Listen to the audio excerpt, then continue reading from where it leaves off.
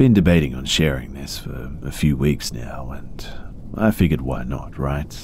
I mean, spooky season is practically here already. So, this happened back in October of 2013, during my senior year of high school.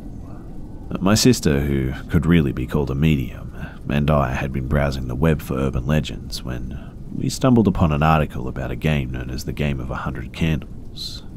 In short, this game was a sort of ritual, very similar to the way Bloody Mary is supposed to work. So, to put a long story short, the people playing this game had to light 100 candles and tell a ghost story and then blow out one of the candles. At the end of the game, you should have conjured 100 separate spirits. And, like every ritual game, it warned you to play at your own risk. But, no big deal, right? None of these things are real. So, we found a night where our mum wouldn't be home until after 2 AM and planned for our game. My sister, her best friend T, and another friend N, and myself prepared for our night. We waited until our mum left and for the sun to begin to set, and then we proceeded to set up our kitchen.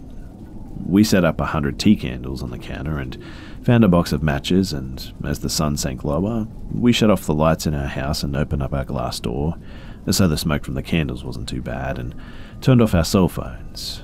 And around 7:30, once it was perfectly dark, we started the game by lighting the candles. At first, we just told light-hearted stories, like I saw a ghost and it went boo kind of thing. As we finished the first 10 candles, there was a palpable change in the atmosphere around us though. The air had a static feel to it, and the hair on my neck and my arms began to stand on end. As mentioned, my sister qualifies as a medium who can see and feel things that are not apparent to the naked eye, and even she began to squirm in her chair. As we started the next set of candles, 11 to 20 this time, the house became painfully quiet, and the stories also began to grow darker. The stories that we told went from silly folklore to real-time accounts of just strange things that we had seen. As the candles were blown out, we began hearing creaking and cracking around us. Now, we did live in an older house, but the house never groaned or cracked. Well, at least not this loudly before. So, we finished the next set of 10, and everyone playing was visibly beginning to feel uncomfortable. I mean, the laughter had stopped, and a more somber tone had taken over. Again, we ignored the strange sounds and just continued to play. As the time passed and it grew closer to 8:45, the game took a sour turn though. The cracks and the creaks became louder and more frequent, and as the 25th candle was blown out, we heard the distinct sound of someone pulling into the driveway, shutting a car door and walking up the deck to enter through the glass doors. We waited, but the motion lights on our driveway just never lit up, and nobody ever came to the door, and then we heard footsteps leading back across the deck and out of earshot. One of our friends suggested that we pause to look outside and make sure our mum had not returned home early or something, and she hadn't. At this point, my sister suggested using a dowsing pendulum. Our friends agreed, and we laid out the rules of clockwise for yes and counterclockwise for no, and saying goodbye and whatnot. My sister then asked the room, "Is someone here with us?" And the pendulum began to rapidly swing in a clockwise direction. Our friend, Anne, asked, "Is there more than one of you here?" And the pendulum began to swing clockwise again. Anne said that this was some sort of bullshit and took the pendulum himself. I asked, "Did you come because we played the game?" Again, the pendulum swung clockwise. And finally, T provoked it by saying, "If you really are there, why don't you prove it?" And promptly, we heard a loud thud against the wall behind us. We decided that we were just freaking ourselves out though, and someone must have been fucking with us and had obviously managed to throw something in the dark to make the thudding noise. But curiosity got the better of us, and Anne suggested that we just keep playing, so we did. He told a story about seeing a spectre in his dreams once, then seeing it in real life. He put out the 26th candle and 2 others blew out. At this time, my sister, she became visibly frightened. The reason was unknown to us until later, but she claims that at this time, she saw a solid black mass moving down the hallway towards us. It felt like the house had become 10 degrees cooler after this candle was blown out too, and we all felt that.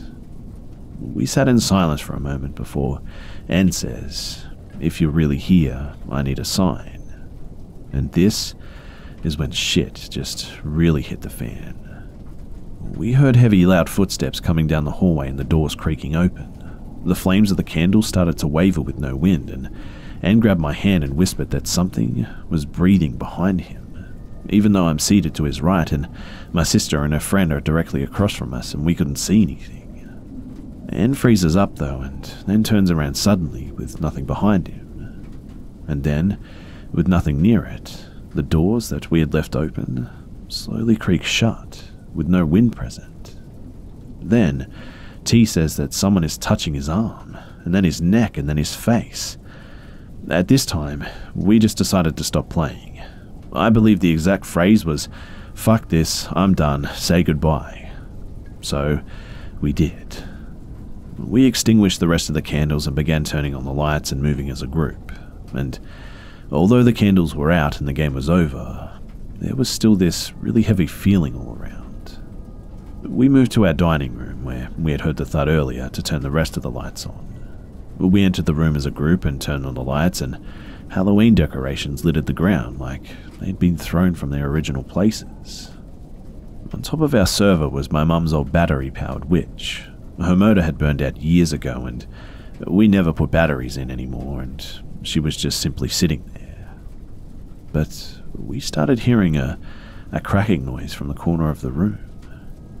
We slowly turned around to see that the witch was rocking and bringing her wrinkled hands together, slowly getting faster and faster until the witch just fell over.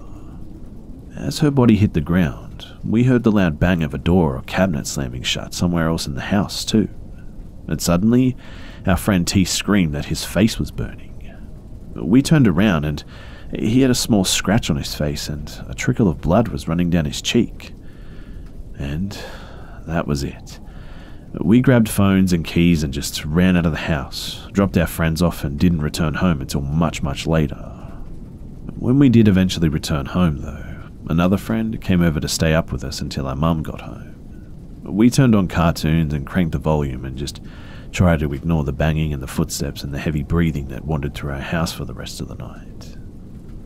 In the years following our night of playing 100 candles, we've seen quite a bit of activity in our home. I've shared this in other places, but I sincerely believe that this was a catalyst for the activity in our home. I have since moved, but my sister, she remains in our home and still frequently experiences phenomena, including seeing the shadowy figure occasionally. Hindsight is 20/20, and we really should have listened to the warnings, I know, but we were young and curious.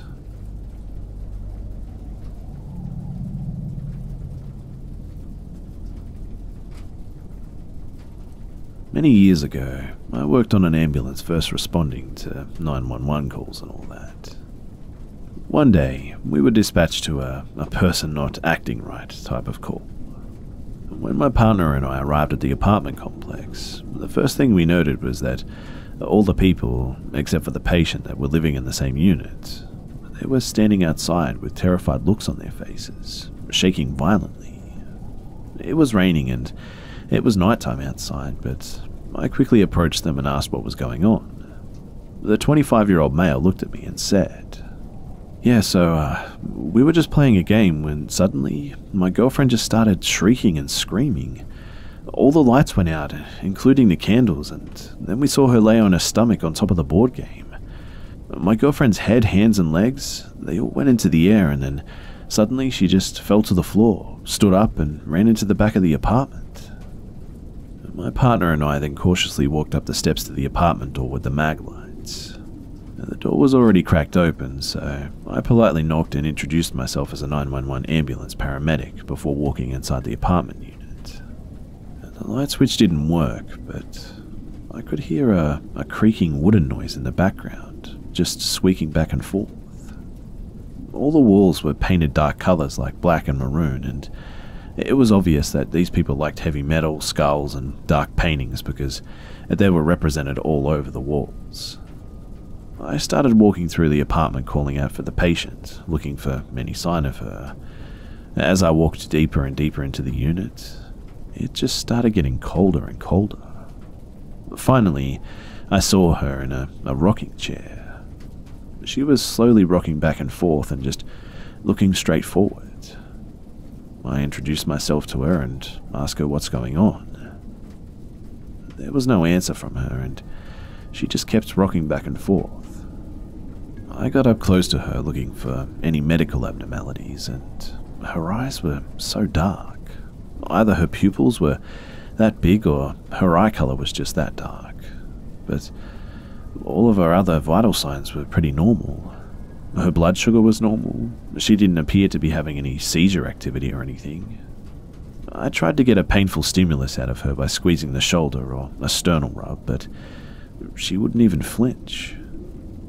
I couldn't find any track marks on her too for drug use or anything, and throughout all of this, she just kept rocking back and forth, just looking straight forward.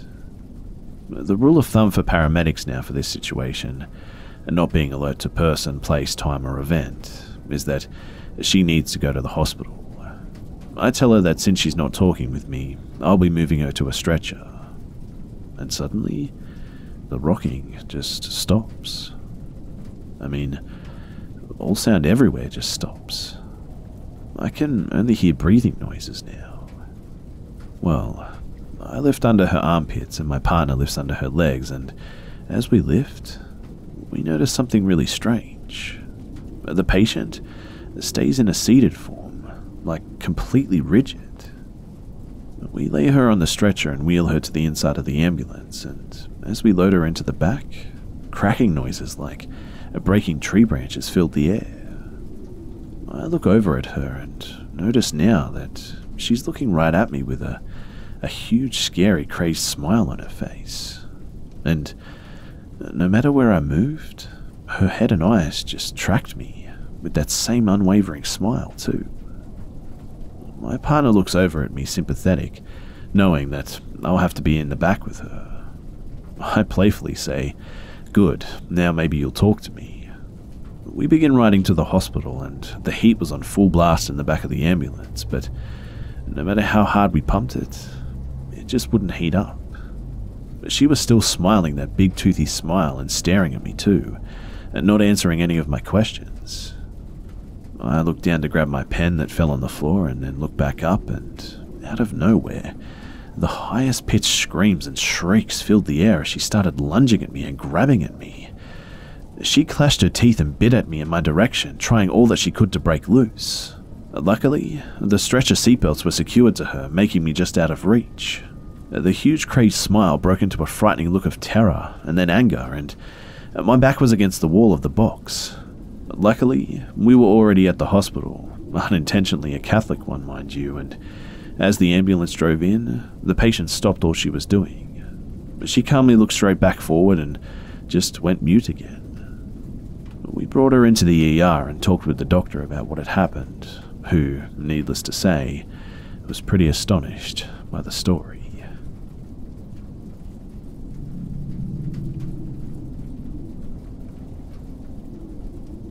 So, a bit of backstory first. I've been best friends with this girl since high school, I think, for probably close to 15 years now, in fact. I used to practically spend more time at her house than my own. Her parents are great people, and they treated me like another daughter because my parents are pretty awful themselves.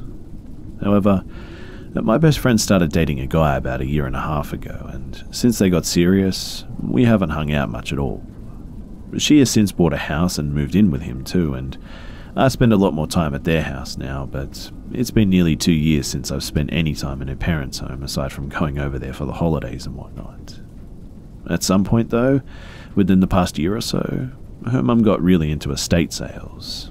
She would go and buy antiques and then either fill her house up with them or try to resell them on eBay.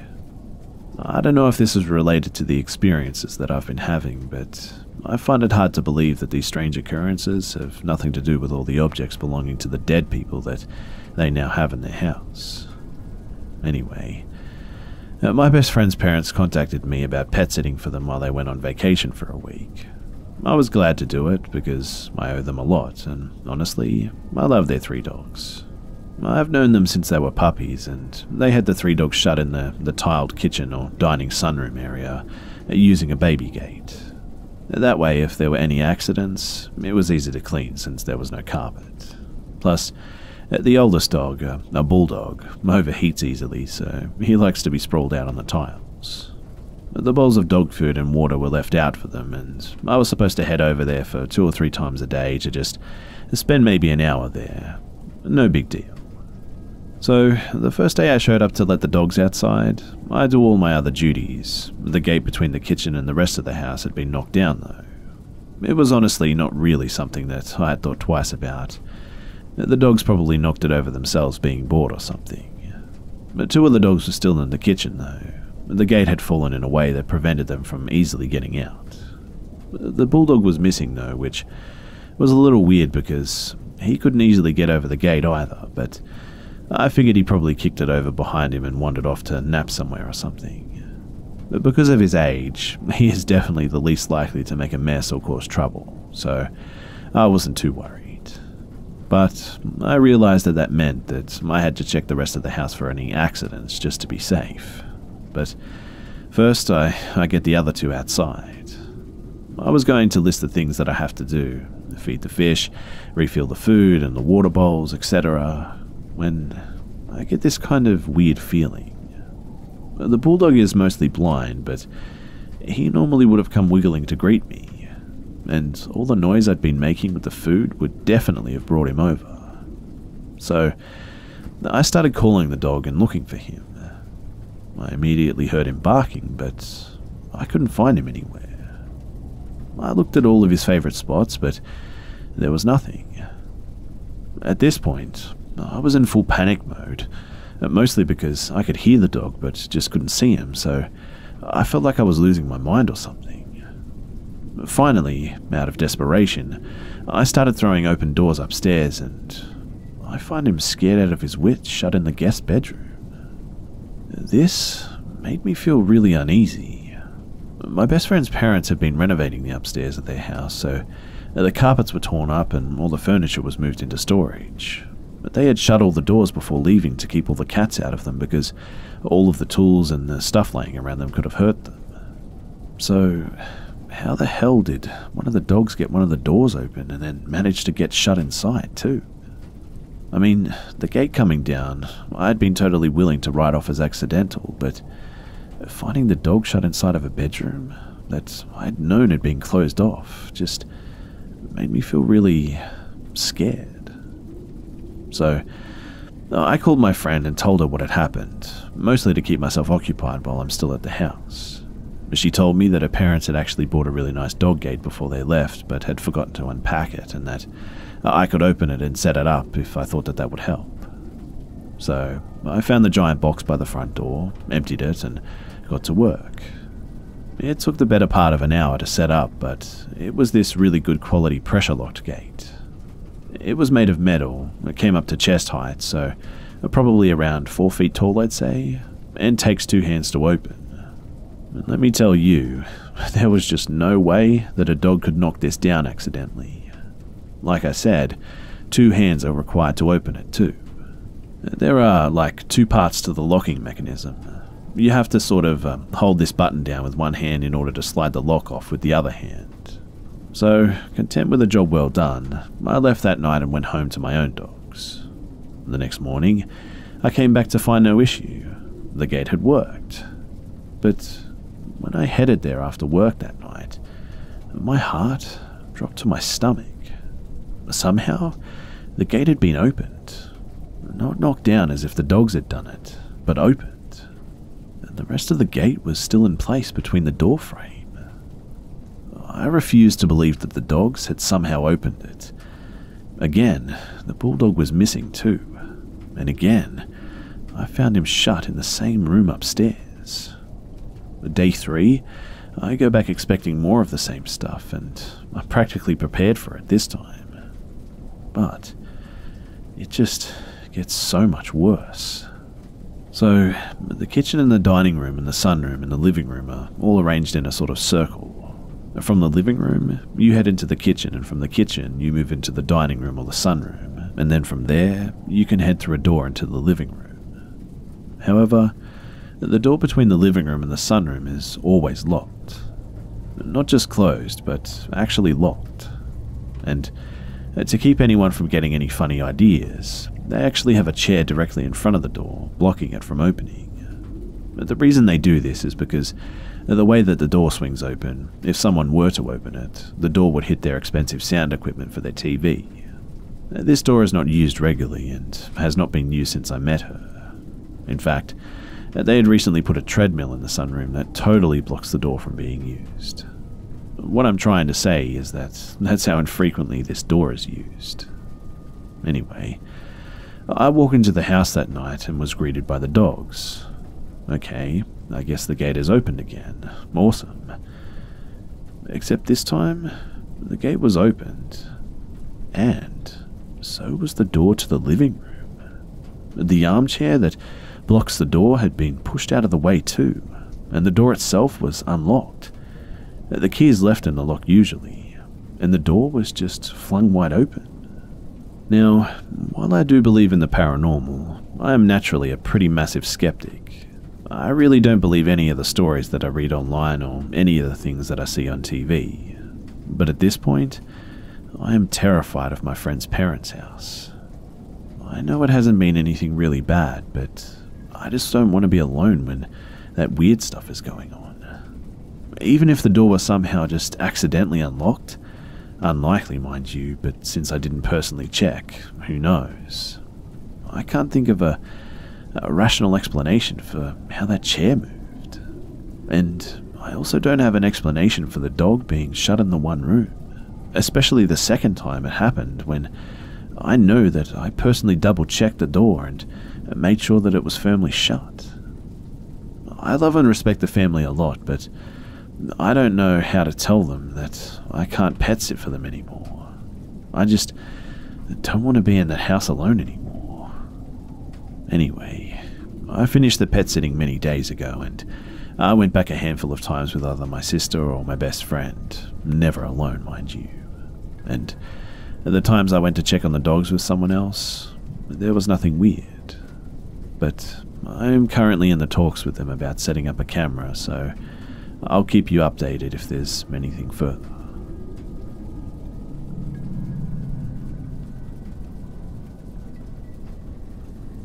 This happened a few years ago when I was around 20 or so, I'd say. I was hanging out with my buddy Matt at my apartment, located in the downtown area of a medium-sized Midwestern city. We were drinking whiskey, watching comedies, playing tunes, etc. He mentions that he has a close friend, Emily, who used to live in my apartment building with her mother, and she now apparently lives across the street from me, and he thought it would be a really good idea if we met because apparently we're very similar and I was single and ready to mingle at that point in my life, so why not? So he rings her cell and tells her to come by my place. She arrived at my apartment and I instantly became fond of her. She was hilarious, was very pretty, and a musician just like me. She was around 30, so 10 years older than me. My friend Matt was 35. I've always had friends that are much older for some reason, and we played songs together and laughed hysterically for hours. Matt decided to go home, leaving us two alone, and we chilled for a while longer, ended up making out, and got all of her contact info before she told me that she was going home and that we should meet up soon. Over the next few weeks, we develop a strong relationship and we hang out almost daily. I would throw some pajamas on and just walk across the street and we'd get wasted and watch movies together. Quite honestly, it was just really awesome. After arriving home from my 10-day trip to New York City, things got really weird though. The day that I returned, she asked if she could come over, so I unpacked all my stuff and then told her to stop by. She rings the buzzer, takes the elevator 7 floors up to my apartment, and lets herself in. I was talking non-stop about all of the awesome things I did and the people I met in New York City, and I could just immediately tell that she didn't want to hear any of it. She would change the subject every time I brought it up, and eventually she just said, "Can you stop talking about New York? I really don't give a fuck." I was surprised to hear her speak like this. The Emily that I'd been getting to know was not like that. She was caring and passionate and just an amazing person. Or so I thought. Fast forward to a few nights later, and I had just gotten home from working a 12-hour shift, and I collapsed in bed, ready to pass out for the night. It's about 9 p.m, and I get a text from Emily that says, "Hey, what's up?" I don't feel much like replying at that moment, because honestly, I'm just too exhausted, and our last hangout was just too weird for me to comprehend, so I'm still trying to decide how to deal with that. So I plug my phone into charge and turn off the lights and just fall asleep pretty effortlessly. But then, I wake up to somebody pounding on my door and screaming at the top of their lungs, "Open the fucking door, let me in now." My entire apartment reeks like cigarette smoke, and I grab my phone from beside my bed, my heart beating 1,000,000 miles per hour, 27 missed phone calls, a bunch of text messages, all from Emily, and I scan through the text while she's still at the door screaming, trying to break down my door. The most recent text from her is a long one claiming that I'm a piece of shit for not responding to a text earlier, and that she's coming over to beat the shit out of me for not doing so. She had a key to the building still, from when she used to live there. So, I get out of bed, nearly having a panic attack, and try to decide what my next move should be. Should I open the door to calm her down? Should I call the police? Should I just ignore her? I decide to open the door though, and she begins wailing on me, swinging her arms, trying to hit me. She was smoking a cigarette, and there were 3 cigarette butts on the ground next to her. Smoking indoors was prohibited in my apartment building. She was very obviously on some sort of drug though. She just kept screaming at me, telling me how awful I am for not responding to her text messages, slurring her speech and losing her balance. I was somehow able to calm her down, and I took her to the roof of the apartment building, which had a pretty nice enclosed picnic table area. We sat beside one another, and she was quiet now, finally. She kept asking me how I could be such an asshole and that I need to explain myself. And the look in her eyes was just pure evil as she spoke to me in this calm demeanor. I said to her, "Emily, I don't ever want to speak to you again after tonight. This whole scenario is absolutely insane. You need help. Let me walk you home." I take her home, and I return to my apartment to attempt sleeping again, at which I don't succeed this time. A couple of days later, I return home from work, and there's an envelope taped to my door. I open it, and it's a handwritten letter from Emily apologizing and saying that I'm a beautiful human who doesn't deserve an evil person like her in their life. There was a candy bar attached to the envelope too, one that I'd never heard of that she always told me that I needed to try. I never spoke to her again after this, but from what Matt tells me, which by the way, he always knew that she was a problematic person, she's a heavy user of crack now and is working as a food runner in a restaurant nearby. Needless to say, I did not try that candy bar.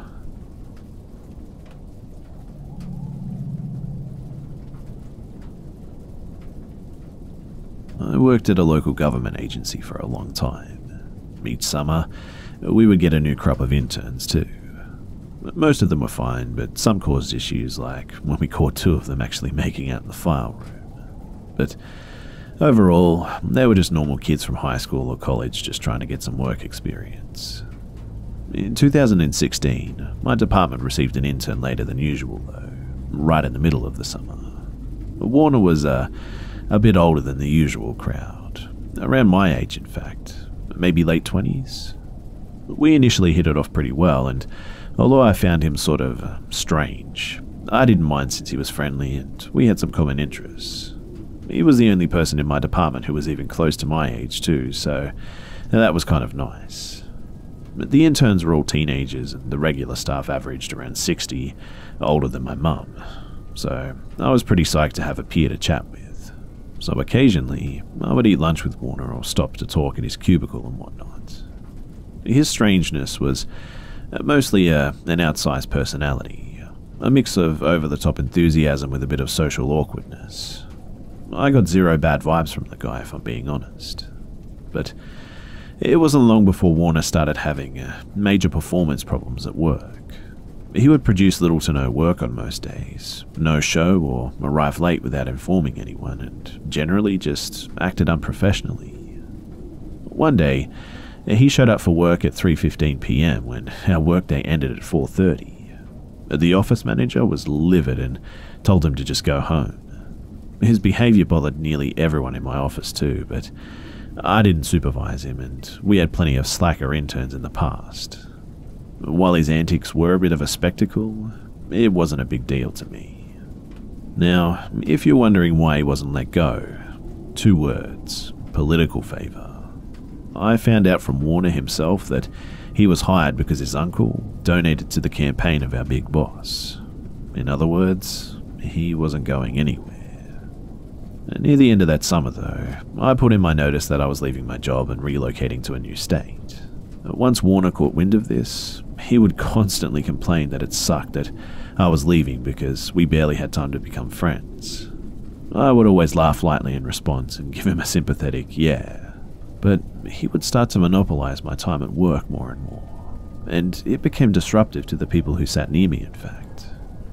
I found it slightly annoying, but I also was extremely happy to be leaving that job for reasons unrelated to Warner, and I spent my last month there not caring much about my co-workers and what they thought, so I tolerated him lingering by my desk. One day, though, he caught me leaving work and offered me a ride home. I usually took the bus, and occasionally other co-workers would offer me rides home if they were going my way, so this didn't seem odd to me. I accepted and walked to his car with him. And man, it smelled awful and was just full of garbage. He hastily cleared off the passenger seat and apologized, and we got on our way. But once we were on the main road, he started begging me to stop and get dinner with him. I laughed and said that he didn't need to ask me that insistently, and said that we could stop at a diner on the way. We had a nice meal with pleasant conversation, and he was intelligent and had a variety of interests. Our political positions aligned, and we shared disdain for our cranky old co-workers. Quite honestly, I had a good time. I expressed too that he didn't need to drive me all the way home now that it was getting late, but he kept insisting, so I just relented in the end. As I directed him toward my house, he started in again with the whining about how our developing friendship was cut short because I was moving.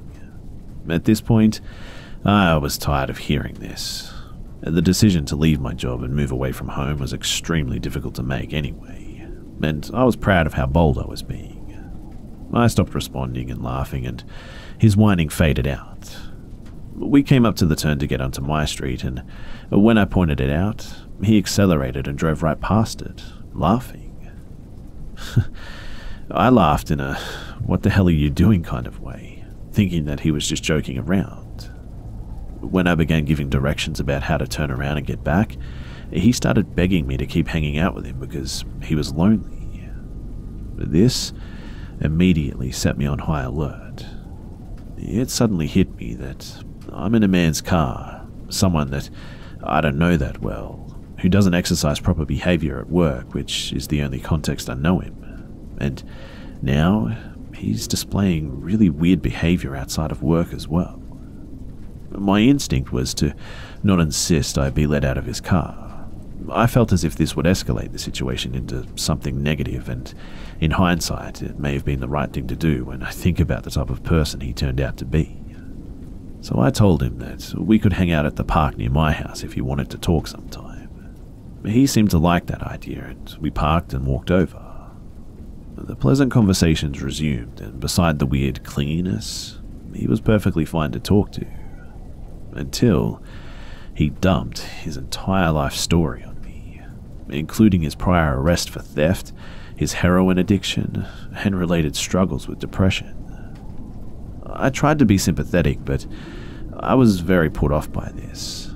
It was a lot of highly personal information all at once, and I was still on alert because of his prior behavior, mind you. I tried changing the subject by showing him pics of my dog. I scrolled one pic too far, and the next one was a photo of me wearing makeup and posing cutely, way differently than the slob I was at work. He grabbed the phone and went, "Wow, you're very photogenic." I felt awkward and didn't say anything. There was a long silence, and then he launched into a weird tangent about how compatible we are and that we have similar interests, etc., and that he wishes I wasn't moving so that we could try hanging out again, but on a date this time. I didn't say anything, and he broke the silence with, "Sorry, I'm saying all of this stuff. I'm actually high right now. That's why I know where Riverside, a bad neighborhood that had previously come up in conversation, is, and I went there yesterday to buy. Otherwise, I wouldn't have said it, and I'm really sorry." Internally, I freaked out at this. He had definitely put his drug addiction in the past tense, and I assumed that it was something he was recovering from, not currently using. I also realized that I had been in a car that he was operating while he was under the influence. I don't know anything about heroin, so I was pretty clueless, but I felt very, very stupid at this point. He immediately started whining and begging me not to judge him or hate him, and just kept saying over and over again how nice I am and how understanding I am, that I'm pretty and smart. All of these weird compliments interspersed with talking down about himself. I didn't know what to do, so I just smiled reassuringly and told him not to worry, but that I was tired and I needed to go home. And that's when he started crying. He had this really weird wheezy sob too, but no tears were coming out. I sat there silently while he did this, trying to come up with some sort of graceful escape plan. But my patience was wearing thin at this point, and my anxiety was through the roof. It's a weird feeling to be annoyed and panicky at the same time, so I stood up and apologized, said the park was close to my house so I'll walk, and started to leave when I remembered that I left all of my stuff in his car. Trying a new approach, I casually mentioned that I forgot my stuff in his car and joked that if he wanted my dirty lunch containers he could keep them. He ceased his bizarre crying and stood up and ran over to his car to unlock it, and I grabbed my stuff out of the back seat. His demeanor changed drastically as he calmly apologized for making things weird and asked if he could drop me off at home so I didn't have to walk alone at night.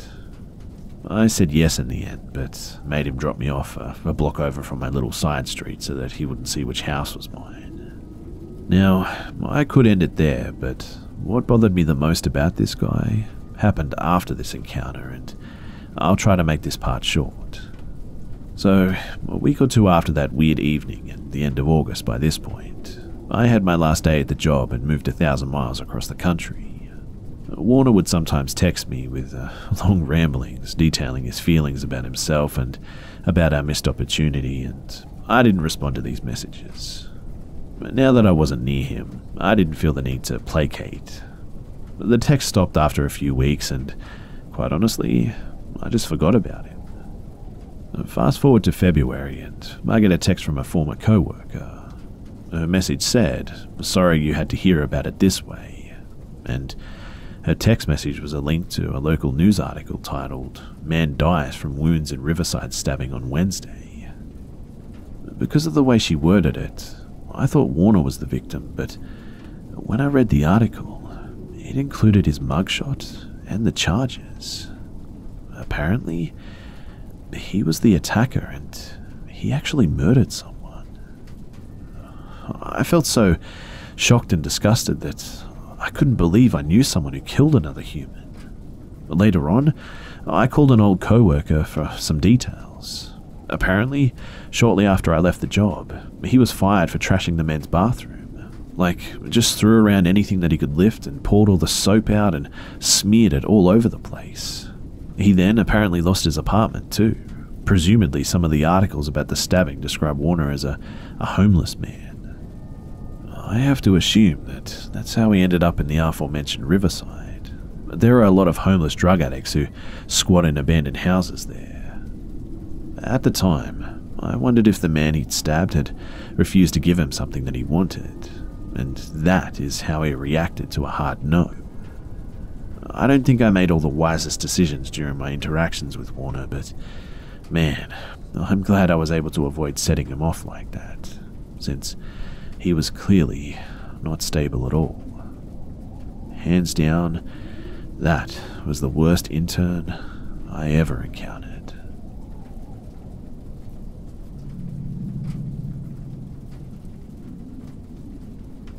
So this was about 3 years ago on a dark stretch of road near a main intersection in a major Bay Area city. I worked at a big-name, healthy grocery store from 2014 to 2017. I was lucky to meet and work with amazing co-workers, some of whom have become my best and closest friends, in fact.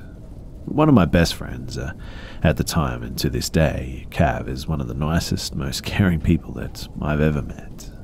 He's incredibly generous, genuine and warm and welcoming to just about everyone, sometimes to a fault, in fact.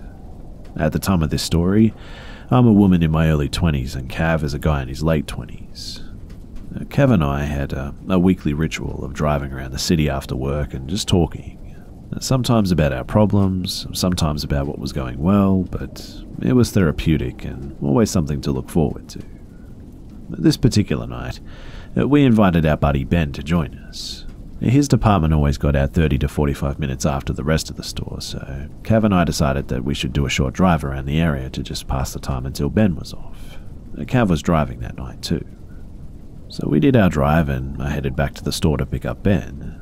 In order to get back to the store too, we need to make a U-turn at a four-way intersection. To get to the intersection, we have to go down a dark but short stretch of road. There are no streetlights for some reason. I don't know why. The intersection is well lit though and is always busy, and has a shopping centre and plazas on each side. From the dark section of the road, it's exactly 302 feet, according to Google Maps, to the main, well-lit and ever-busy intersection. So, as we're driving down the dark section, Cav suddenly interrupts what I was saying and says, "Oh shit, did you see that person waving?" He slows down the car as I look back. "No, what are you talking about?" I say. He says, "You didn't see them?" There was someone in a black hoodie waving us down. I'm looking back and I have poor eyesight. It's dark, so no, I don't see anyone. There's no one there. As I'm saying this though, Cav is pulling into the empty parking lot parallel to the dark stretch of road. He reaches to the back seat and is moving jackets and other stuff off the seat, obviously making room for this person. I said to Cav, no one is getting in this car, do you understand? But he then says, if they need someone. But I interrupt and say, no, there's no one there, and even if there was, they could walk up to the fucking intersection, so no. He eventually agrees, but insists that we continue to circle around and check. I reluctantly agree, but realize that I have no choice anyway.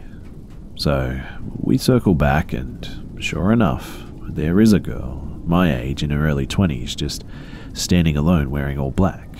She has a hoodie on. She looks disheveled and is sort of crying, maybe. The cab rolls down the passenger window, my window, about halfway, to which I roll it back up another quarter of the way and asks her if she's okay. She seems off to me, and I immediately have these awful vibes from her.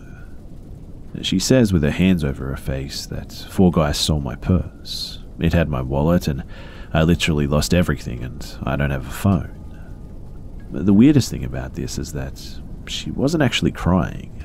She was stretching her words out and kind of whining, but she wasn't crying. I said, okay, we'll call the police for you. Why don't you walk up to the well-lit plaza at the main intersection and we'll wait with you for the police? She adamantly says, no, it won't help. I already called the police an hour ago. And this is when I started to freak out. She just said that she didn't have a phone and that she's standing in the dark for an hour. I said to her, I thought you don't have a phone. And she said, I do, but it's just dead. All of this was happening rapid fire, and before I can really mentally get into what is going on, Cav tells her to get into the car so that we can help her. I say, walk up to the plaza to the intersection and we'll help you. But Cav unlocks the door and says, no, don't worry, we'll drive you there. The girl has her hands in her front pocket of her hoodie and gets into the car. And at this point, I am pissed. Absolutely fuming, in fact. The girl is acting super weird, and I remember at this point that I have my box cutter on me.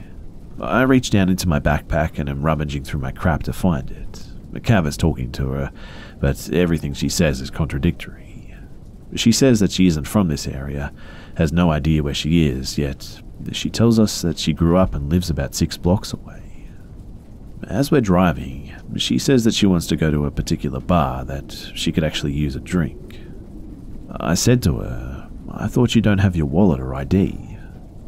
I keep looking for my box cutter and am looking back at her. She has a waxy complexion and looks into my eyes as if she's looking through me. And it gives me the fucking creeps. Cav is incredibly kind to her, idiot, and keeps saying positive things, trying to get to the bottom of what's going on. While this is happening, I find my box cutter, open it all the way and hold it in my lap. I turn back and keep my eyes on her. She tells us that she actually has a boyfriend nearby eventually and asks for us to take her there. She and Cav continue to talk, and she says that she was kicked out of her parents' house. Her hands still remain in her pocket and mine remains holding the box cutter all this time. Because of this whole ordeal, we've totally forgotten about Ben at this point. Still watching her, I pull my phone out and call him. I'm explaining to Ben what's happening, and in a matter of seconds, she went from asking us for money and alcohol and just saying weird shit to just wanting to get out of the car. We didn't stop her at her boyfriend's house, but a few streets away, apparently in a random neighborhood. We drop her off, and there's silence for a few seconds in the car. And then Cav says, oh shit, she could have robbed us or killed us. Yeah, thanks you fucking idiot. Anyway, I'm 100% certain that, at the very least, she was planning to rob us. Looking back on this, there's so much that I would have done differently, like calling the cops right away. We were lucky that nothing happened, but I'm positive that there was evil in that car that night.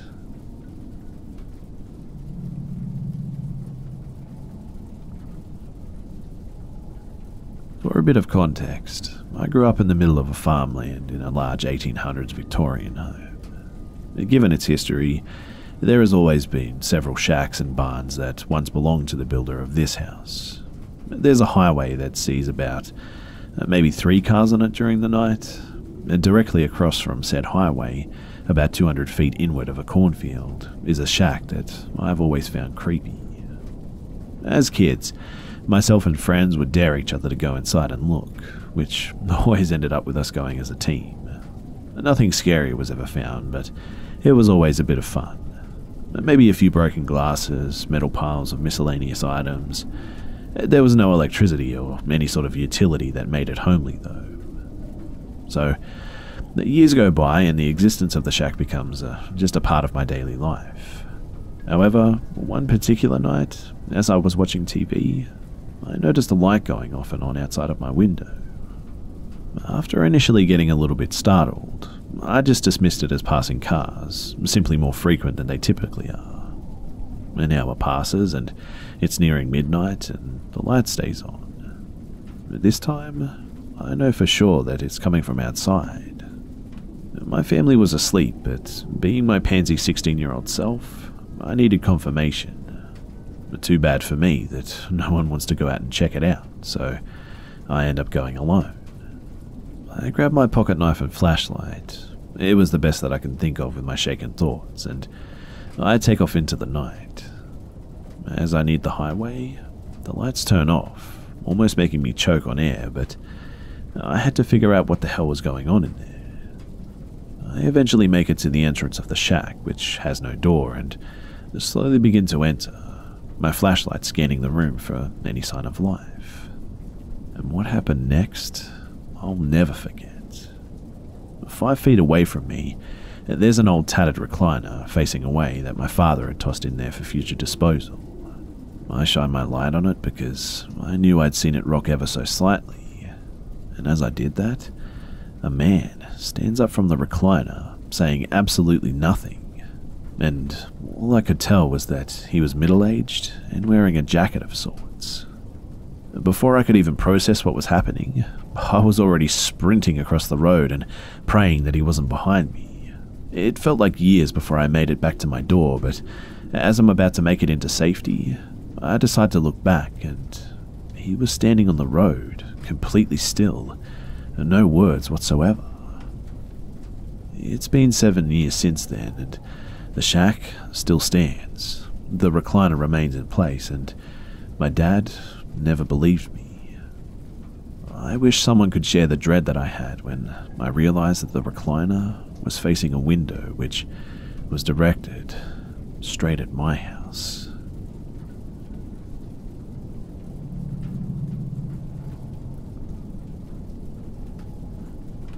So this happened while I was still living in St. Louis, and I've since moved to Chicago. 2016 was a wild year for me, full of coming out of my shell and self-discovery. I found myself becoming more comfortable with using applications such as Grindr and Scruff to meet men online because I had social anxiety and had trouble meeting them elsewhere. But one night, I got a message from a seemingly average dude. He was very nice, super funny, was able to hold a conversation, and he was also not that bad looking, so I was intrigued and kept the conversation going.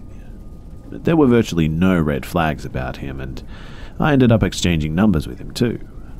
We get to texting, and after a week or so of solid conversation, we decide to meet up at a local cafe. I put on my best damn shirt, clean underwear, and I hit the road, and I'm excited. I was busy during the day, so we planned to meet at a local cafe around 8 PM. He doesn't live in the city like I do, so he was unfamiliar with the area. When we met, I was immediately enamored with this guy too. He was cute, he made me laugh, and surprise, he was who his photographs actually said he was.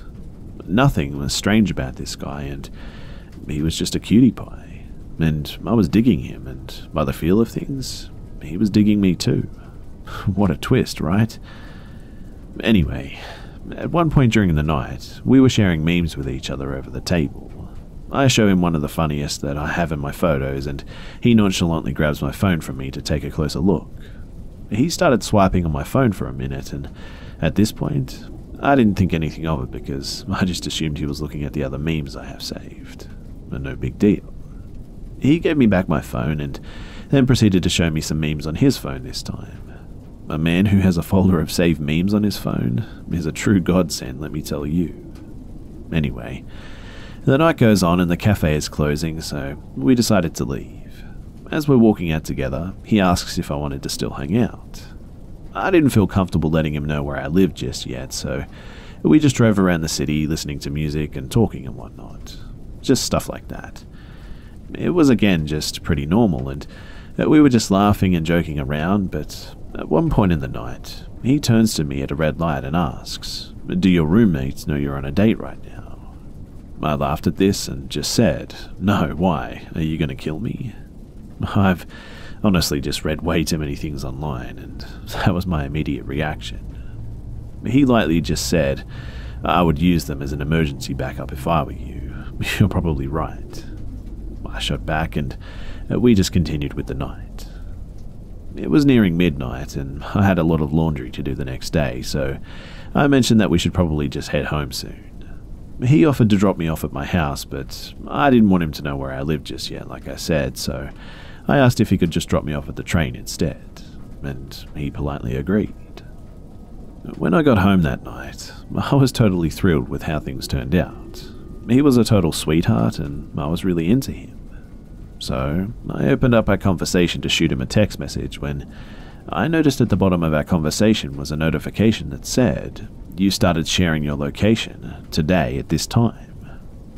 I thought it was a little odd since I never used that feature, but I thought maybe I did it by accident or something and just turned it off. I sent him a follow-up text message saying that I had a really great time and would love to meet up with him again. But he didn't respond to this. I just assumed that he was busy and started browsing Reddit like the senseless fuck I am. I woke up the next morning and prepared to do my chores, washing my bed sheets, buying groceries, going to therapy. The grocery store was my last stop, and as I was ringing up all of my necessities, guess who was also in the self-checkout? It was the guy. Wow, imagine that. He immediately comes over and strikes up a conversation with me, and I thought it was odd as he previously mentioned that he doesn't live in the city and isn't very familiar with it, but the conversation was harmless, so I just kind of let it slide. A few weeks go by and, unfortunately, the conversations begin to dwindle and we start talking less and less. But quite honestly, I'm used to this happening, I guess, so I just let it happen without pushing for answers. And eventually, we just stopped talking altogether. One night, I'm home alone just sitting down watching cartoons when there's a knock at the door. It was late, so I didn't feel comfortable answering, so I just sat there for a moment hoping that they'd just go away. They knocked again, and more urgently this time. I peeked through the peephole and I made out 2 figures, and my heart immediately dropped as I recognized one of them in a hoodie or hat combo. He had an extremely defined jaw, so I was able to immediately recognize him. Well, I literally freaked the hell out and called one of my roommates to come home and that it was urgent. But when Andrew came home, he told me that he didn't see anybody near the apartment complex, so I calmed down a bit and explained the situation. It was also during this calming down period that I realized that he found out where I lived by my location sharing that he turned on while we were at the cafe. I didn't immediately turn it off when I got home, so he had plenty of time to figure out my coordinates, especially if he was watching the map immediately after he dropped me off at the train station. He never did show up again after this particular occurrence, and I never heard from him again either. I also noticed that our conversations disappeared from Grindr when I last checked, so I assumed that he must have blocked me. I still have no idea what he was planning to do, but I assume that he was just going to rob me. But it's completely possible that it could have been something worse.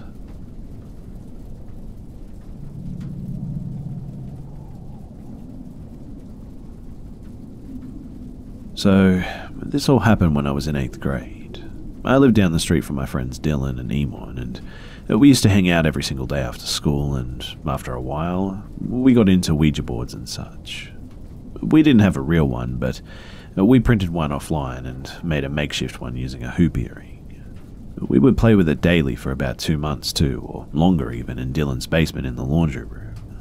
To clarify, Dylan's basement and laundry room, it had no windows. Dylan was a musical kid and he had a xylophone in his basement down there to play. I remember he actually told me how to play Here Comes the Sun on it too. So, this particular day, we went into the basement and I played that tune on the xylophone because I thought I was hot shit doing so. I then laid the mallets down flat across the xylophone and we proceeded into the laundry room to play with the Ouija board. Backtracking a little bit though, we had played with it for a couple of months regularly at this point, like I mentioned.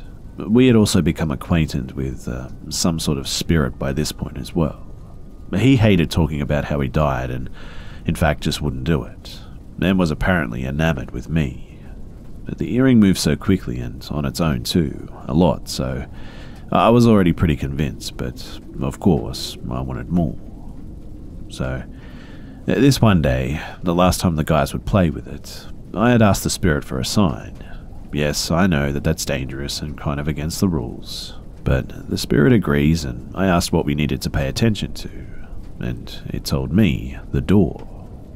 Hanging on the doorknob was a tie, and we waited for about 5 minutes and then the tie fluttered back and forth for a second. The guys were stunned because there was no passage of air anywhere within the basement, let alone the laundry room, and I, however, thought that it was pretty much nothing and certainly not enough to convince me. So I ended up asking for another sign. Again, I know, stupid. When I asked though, the spirit obliged. I again asked what I needed to pay attention to, and he told me to listen. We sat there for about another 5 to 10 minutes with pretty much nothing happening. And then, all of a sudden, we hear one loud ring of a singular xylophone key play out. We walk out of the laundry room and we find both the xylophone mallets are wedged in between the xylophone keys, just standing straight up. Nothing happened after this since the guys wouldn't play anymore, and honestly, I never got it to work in my house, but anyway, I hope you enjoyed the story.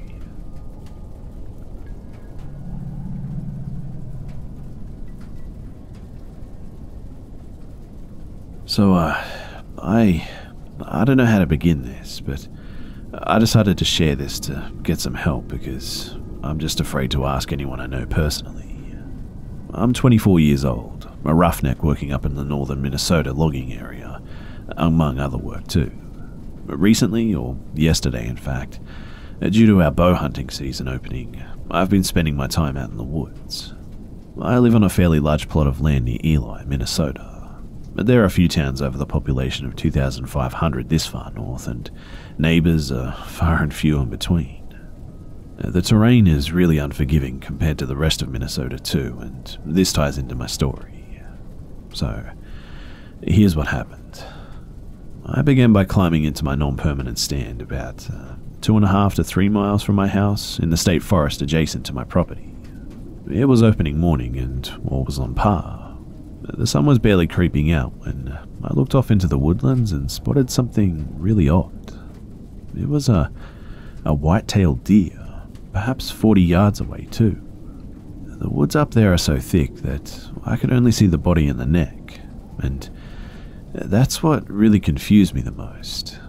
It was sickly grey, with pieces of dried matted fur clinging to its bony physique.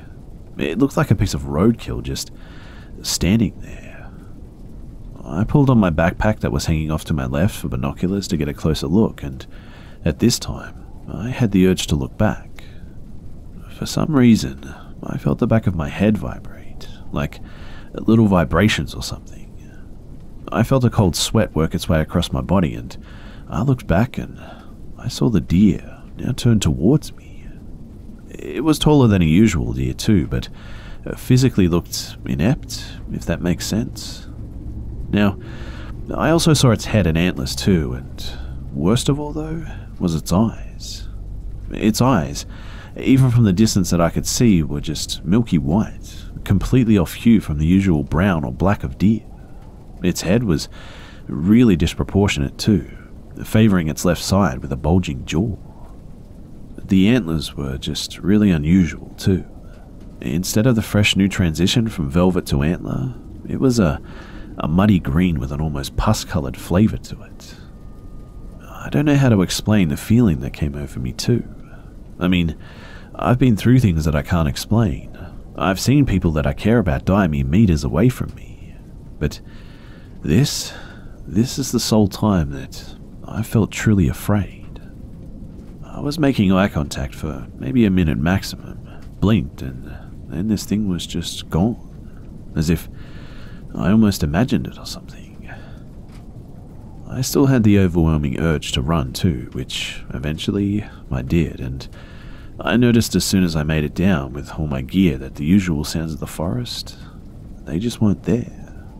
There were no birds, no squeaking of squirrels, not even so much as wind. I mean, the whole forest was just dead silent and still. This all happened yesterday morning, and today I just refused to leave the house regardless of it being my imagination or whatever it could have been. I couldn't sleep whatsoever, and I just had the odd feeling of being watched all night. Any help is appreciated because I need some answers. So, it's the next night now, about 9 PM I'd say, and I went through the regular chores and fed the animals on my small hobby farm. As it began to get darker, I got a shiver and that weird sense of being watched again. I tried letting the dogs out so that they can run and use the bathroom, but both my large pit lab mix and German shepherd, they just refused to go outside. every time I tried to call them out, they just run off to the other side of the house. I can't help but think that something is actually going on here. I'm not trying to be controversial or start a debate or anything, but I know my wits, myself, and this area. The lady friend is coming over tonight and she wants to talk about it too. Again, I'd just really love everyone's opinion if that would be okay. So, I had a good talk with the girlfriend overnight last night, and I've finally been able to relax a bit.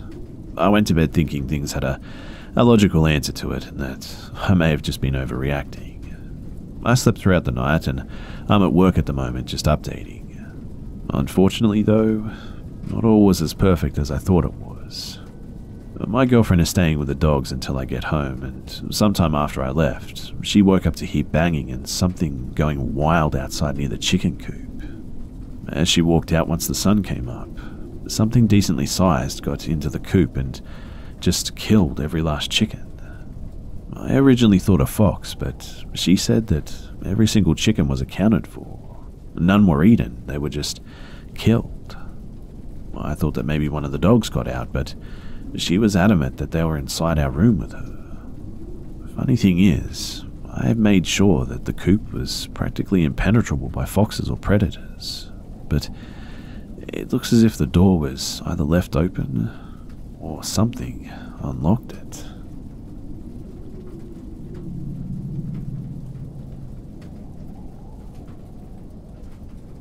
This is my story about my close encounter with death and the unknown one fateful night. Let me preface this by saying that Azusa seems to be a hotspot for paranormal activity and witchcraft. There has also been a handful of Bigfoot sightings there too.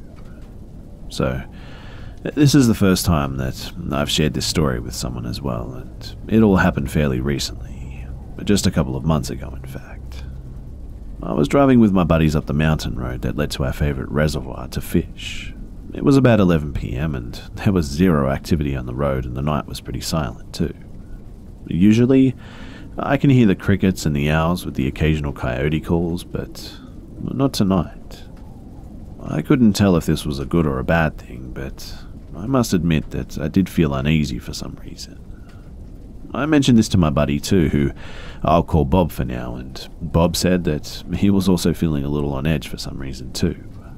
Luckily, he had his carry permit and his 45, so we ignored this tension that's building up and park at the turnoff that leads to the hiking trail. It's about a 2-mile walk to our spot from the turnoff into thick trees and bush. Our trail is well established and the moon is full, so we didn't have a hard time getting to our spot. But the whole time though, it was just complete radio silence, except for the sounds of leaves and twigs crushing beneath our feet and being echoed throughout the reservoir. So, our fishing spot is on the side of a mountain with trees to our left, right, and behind us, with the reservoir in front of us and not much space to move. This is relevant to the story because everything went as usual up until about 2:30 in the morning. By this point, we had caught 5 bass between the two of us and were just itching for another bite. Me and Bob were both very silent and focused on feeling the next bite. And that's when we heard a slow and low creaking sound from up the mountain behind us. We looked at each other but shrugged it off, but the sound grew louder and louder until it climaxed with a loud snap. Just as we turned, a large tree about 400 yards behind us and up the mountain begins to fall and slide down the steep mountainside. Along with it, brought some big loose rocks tumbling down too. We start reeling up as fast as we can and run back to the trail to our right and wait for everything to just fall right into the water. The tree got caught on another group of trees about 50 yards from us, and a lot of rocks made it down into the water that we were just fishing in. And holy shit, we could have just fucking died, is what we both said. We were pumped full of adrenaline just trying to cool down too. So, we sat on a rock next to the trail and just breathed for a bit. And that's when we heard a loud and bellowing howl that sounded like nothing I've ever heard or probably ever will hear again. If I had to describe it, it sounded like a depressed middle-aged man letting out all his pain in one long howl, with the force of a lion's roar though. In fact, I could feel the vibration in my chest as it let out this chilling cry, and it just felt like it would never end. But when it did, however, it was followed by the sound of something pushing through the trees and brush, walking deeper into the mountains. Needless to say, we got the fuck out of there in record time. Once we got into the car, we felt safe in our modern steel machines, so we lit up on a dab rig to celebrate being alive and making it back another night. We did make light of the situation at the time. It was definitely because if we had taken a hard look at what had happened, we would have just shit ourselves. Myself and Bob later came to the conclusion that we might have been around a Sasquatch that had broken a tree to mark its territory or something, and we just happened to have been there. We still fish there to this day, and plenty goes on in Azusa Canyon, from ghosts to Bigfoot and everyday horrors like murder and rape and god-awful stuff. Nowhere is safe, but we'd rather be in nature enjoying ourselves than in the city, and at least we get to pick up poison, right?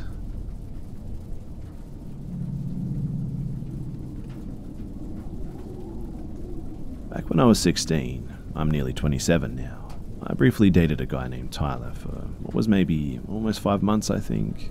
We broke up when my mum's job moved us almost 3 states away. We were young, and I didn't want to maintain a long-distance relationship while I was trying to adjust to moving from what had been my home of 10 years and starting a new school and all that.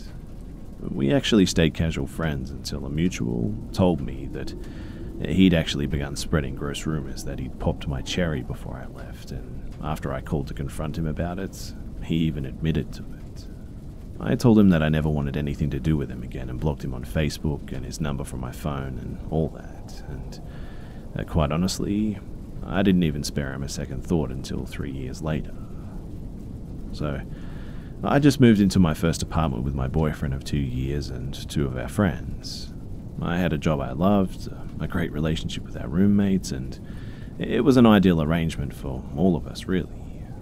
But one night, I opened my Yahoo account, though, for the first time in a little over a year from my desktop, rather than my phone app, and immediately, I had an instant message from Tyler. I had forgotten that back when I used the desktop version frequently, my settings had me automatically logged into the messenger, and I hadn't removed him from my contacts and all that. By now, we were both nearly 21, and I had done a lot of growing up, so I assumed Tyler probably had too, and was initially comfortable catching up with him. He'd always been a bit awkward, but I was too, and the conversation was fairly pleasant. Just the usual how have you beens and whatnot, with me doing most of the talking, since in comparison, I'd had more opportunities granted to me where I live now compared to my and Tyler's hometown, where he still lived. Eventually, we signed off since I had work the next day, and while I wouldn't have considered us friends again, I was happy it was civil.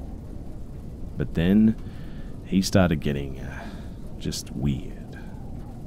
Eventually, I added him on Facebook, and he would just randomly send me messages about going through my pictures and liking how much I had grown up and what a woman I'd become. At first, I brushed it off as awkward flattery, but then he started talking about the things he wanted to do to me, the sexual things, and I firmly reminded him that I had a serious boyfriend now and how inappropriate his comments were. He would apologize, only to do it all over again the next day, and I got sick of it and blocked him again and told him on Yahoo that if he didn't stop, I'd be contacting the authorities. It was a bluff, meant to hopefully scare him, and it worked for a few hours before he decided to send a message detailing the violent sexual things that he wanted to do to me again. At this point, I was beyond annoyed and disgusted, so I told him that if he ever contacted me again, I would send the screenshots of everything that he'd said to his very Christian mother, who was graciously letting him live rent-free with her. I blocked him on my Yahoo account after that and never heard from him again, assuming that he was just now out of my life. And oh, how I wish that was the end of it. So fast forward a few years, I'm 25, happily married, and my husband and I have just returned to the States after living in Japan for a few years due to his military career. Shortly after we got settled in at our new place, I took a trip to my hometown to spend time with my family and catch up with a few friends. Over coffee, a long-time mutual friend of mine and Tyler's, Amber, divulged to me that Tyler had been cyberstalking me. Okay, I thought, but that's not really anything serious, right? I mean, I had nothing to hide from anyone, and I was blissfully happy and all, but she started going into detail. So, I had moved 3 times to 2 different states and then to Japan since I'd last spoken to Tyler, and was now living in a 3rd new state. And Amber said that each time I moved, Tyler would suddenly just talk about wanting to attend university in whatever city that I'd moved to. And when I moved to Japan, he claimed to be saving up to vacation there, specifically the area that we were stationed in rather than a place in Tokyo or Okinawa or the other big tourist cities. It was weird to be sure, and Amber told me that she knew Tyler was stalking my Facebook under a fake name. He apparently openly admitted to her, but he would never tell her the name that he used. She was really concerned about his behavior and even admitted that she was only in touch with him because of it. In truth, apparently, he'd become infamous in our circle of mutual friends for just being a creep and sexually harassing several women, successfully chasing all of them off.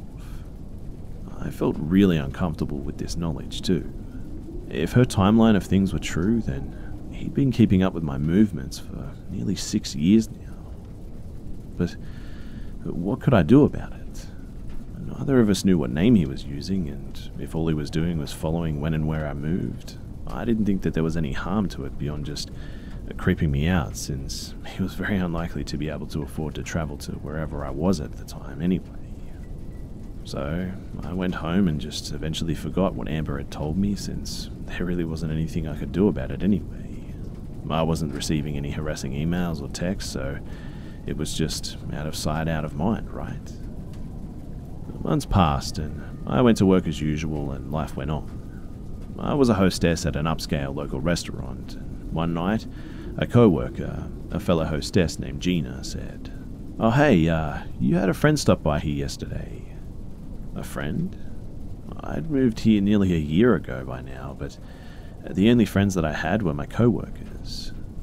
When I asked her who, assuming it was just a regular that I was friendly with or something, I felt my heart stop when she replied, "Tyler." I asked if she was sure, and she vaguely described his appearance, assuring me that she told him that I was off that day and she didn't know when I would work next. Hiding my panic, I claimed to not know anyone named Tyler and that maybe he was looking for a previous employee. My first name is actually really common, and I just excused myself to the bathroom. Sure enough, there was a message from Amber when I opened my phone. She'd apparently come home from work to see a Facebook post, which she screenshot and sent to me, about a friend of hers and Tyler's visiting the city next to where I lived, which is a huge tourist attraction, and Tyler had gone with him. The restaurant I currently worked for only had maybe 7 locations scattered in various areas surrounding the tourism hub, each with a company name and an add-on depending on the specific location in town to make them easy to find. The co-workers I was friends with would tag me as checked in with them on Facebook when we would have drinks together after work and whatnot, and it seemed that Tyler had used them to find out which one I worked at. Terrified now, I spoke to my manager and told him everything that Amber had told me and that Tyler had apparently showed up looking for me, and blessedly, he let me have the following day off. I still had to finish my shift though. We had no one available who could cover for me to go home, but he gave me tasks that would keep me away from working the front door, and since it was a slow night, Gina let me go home first after I'd filled her in on the situation and all. I immediately called my husband when I clocked out too, and he picked me up rather than letting me walk home like I usually did. Thankfully, my husband had recently decided to switch military branches and would have to go to training for a few months, and we decided that it would be better for both of us if I moved to his hometown to be near our family. I gave my job my 2 weeks' notice the next day, much sooner than planned, mind you, but my manager already knew that I was moving away and understood that I probably wanted to quit now rather than later, given all the situation. It's been 7 months since then, and I'm happily living near my mother-in-law, literally on the opposite side of the country from my hometown and our last location, and have a close-knit little group of friends in our apartment complex, but I did a complete overhaul of my Facebook settings. No one can tag me in any location or picture without my manual approval now, and my current location is unlisted to anyone not on my friend list. Amber still has Tyler on her Facebook, but she says that they rarely speak anymore after he was recently served with a restraining order by a mutual friend of ours. In other words, it seems like I wasn't the only person that he was stalking, and I'm not surprised given the stories of him that had been floating around our old circle of friends for quite some time. I must admit that I still get a little anxious every now and then, especially when I remember how close Tyler came to finding me, but I still don't understand why he's kept track of me for so long, and to be quite honest, I don't think I ever want to know.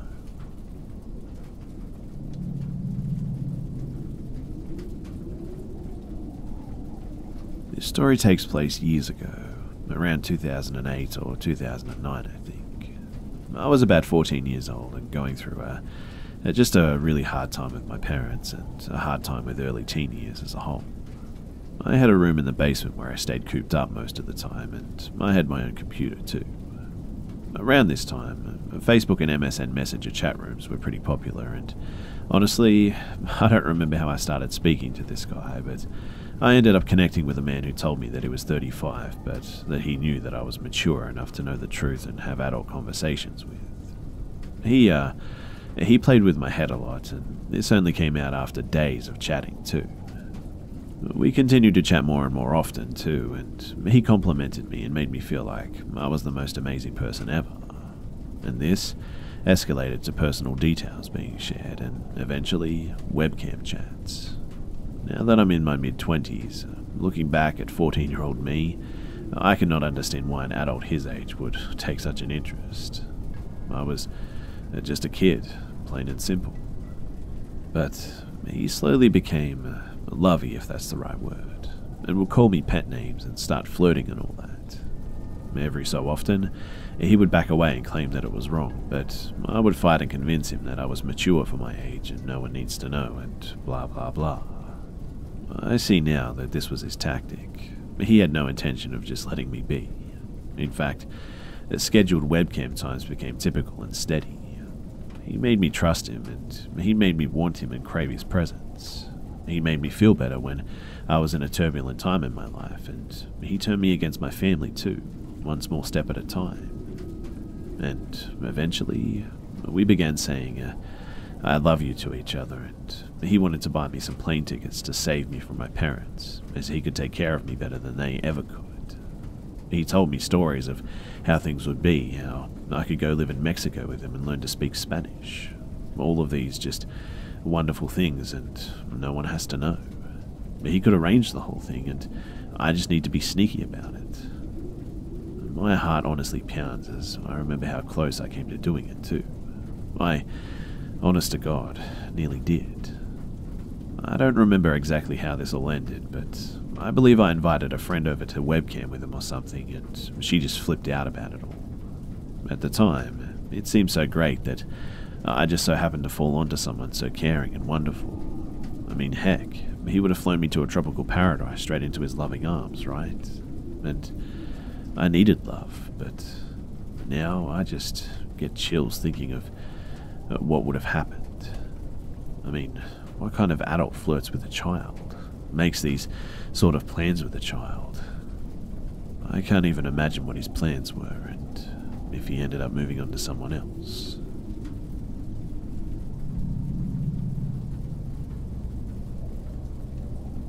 So I'm 18 years old, and I currently live in Egypt. I'm half Egyptian, and I moved here about 2 years ago. So I don't really know how to deal with people in here. And by people, I mean troublemakers. The place I live in is pretty decent, and I actually go to a private school, so I never have to encounter any troublemakers, really. My dad travels a lot, and since I'm the oldest of my siblings, I do most of the shopping, so I always get the groceries and almost everything from big malls. But one day, my hour-long trip just turned into a complete nightmare. So, I drive a pretty good car. Not a sports car or supercar or anything, but a pretty a good car for an average youngster in the Middle East. It's an SUV. And about 3 weeks ago, I had a list of groceries to grab, so I went to the mall and did the shopping and paid for it, and I just got out of there. I also decided to try that new vegan burger that I see every day on Facebook, and got one burger, soda, fries, and walked to the parking lot. As I did this, I saw this kid who I thought was maybe 15-ish, and he actually looked pretty homeless to me, so I decided to give him my fries, just to help out and all that. So I dropped the bags on the back seat, and I was even thinking of talking to him, maybe to hear his story or something. I was just really urged to help him after seeing him like that, and I go over to him and shake his hand, and I ask him what he's doing out here, and he said that he was on the way to my village, but lost all of his money. Now, a lot of people have warned me about this scam, but I felt like he was actually in a really bad situation, so I asked a few more questions like, where does he live? Is he in school? What are you doing in the city? I was out of the compound that I lived in at the time, and he said that he was working with someone and he sells stuff on the street and he sold the goods, but he lost his money. I actually felt really horrible for him, so I offered him a ride to the bus station and enough money to get him there. It wasn't much, but it'd be enough for a ticket and maybe a little bit of change. It was almost on my way anyway, only 2 turns away. I didn't feel anxious at all at that point, and I actually told him a bit about my private life. Not really just what I do, but where I live and all that. Before I head out of the mall, though, the security comes and asks me if he's causing any trouble, and I said no, that he was alright. At the time, I actually thought it was pretty disgusting for him to assume that this poor guy was a bad person. But anyway, we head out, and I shared my burger with him, and even gave him the soda, and he starts guiding me through the road, and it was all fine until he asked me to take a turn to a dirt road. Now, I don't really know where the bus station is, but I knew for sure that it wasn't there. I said that I'll just check it on my phone, and he said alright, and that it's just a short route away, and that's when I started questioning his story in my head.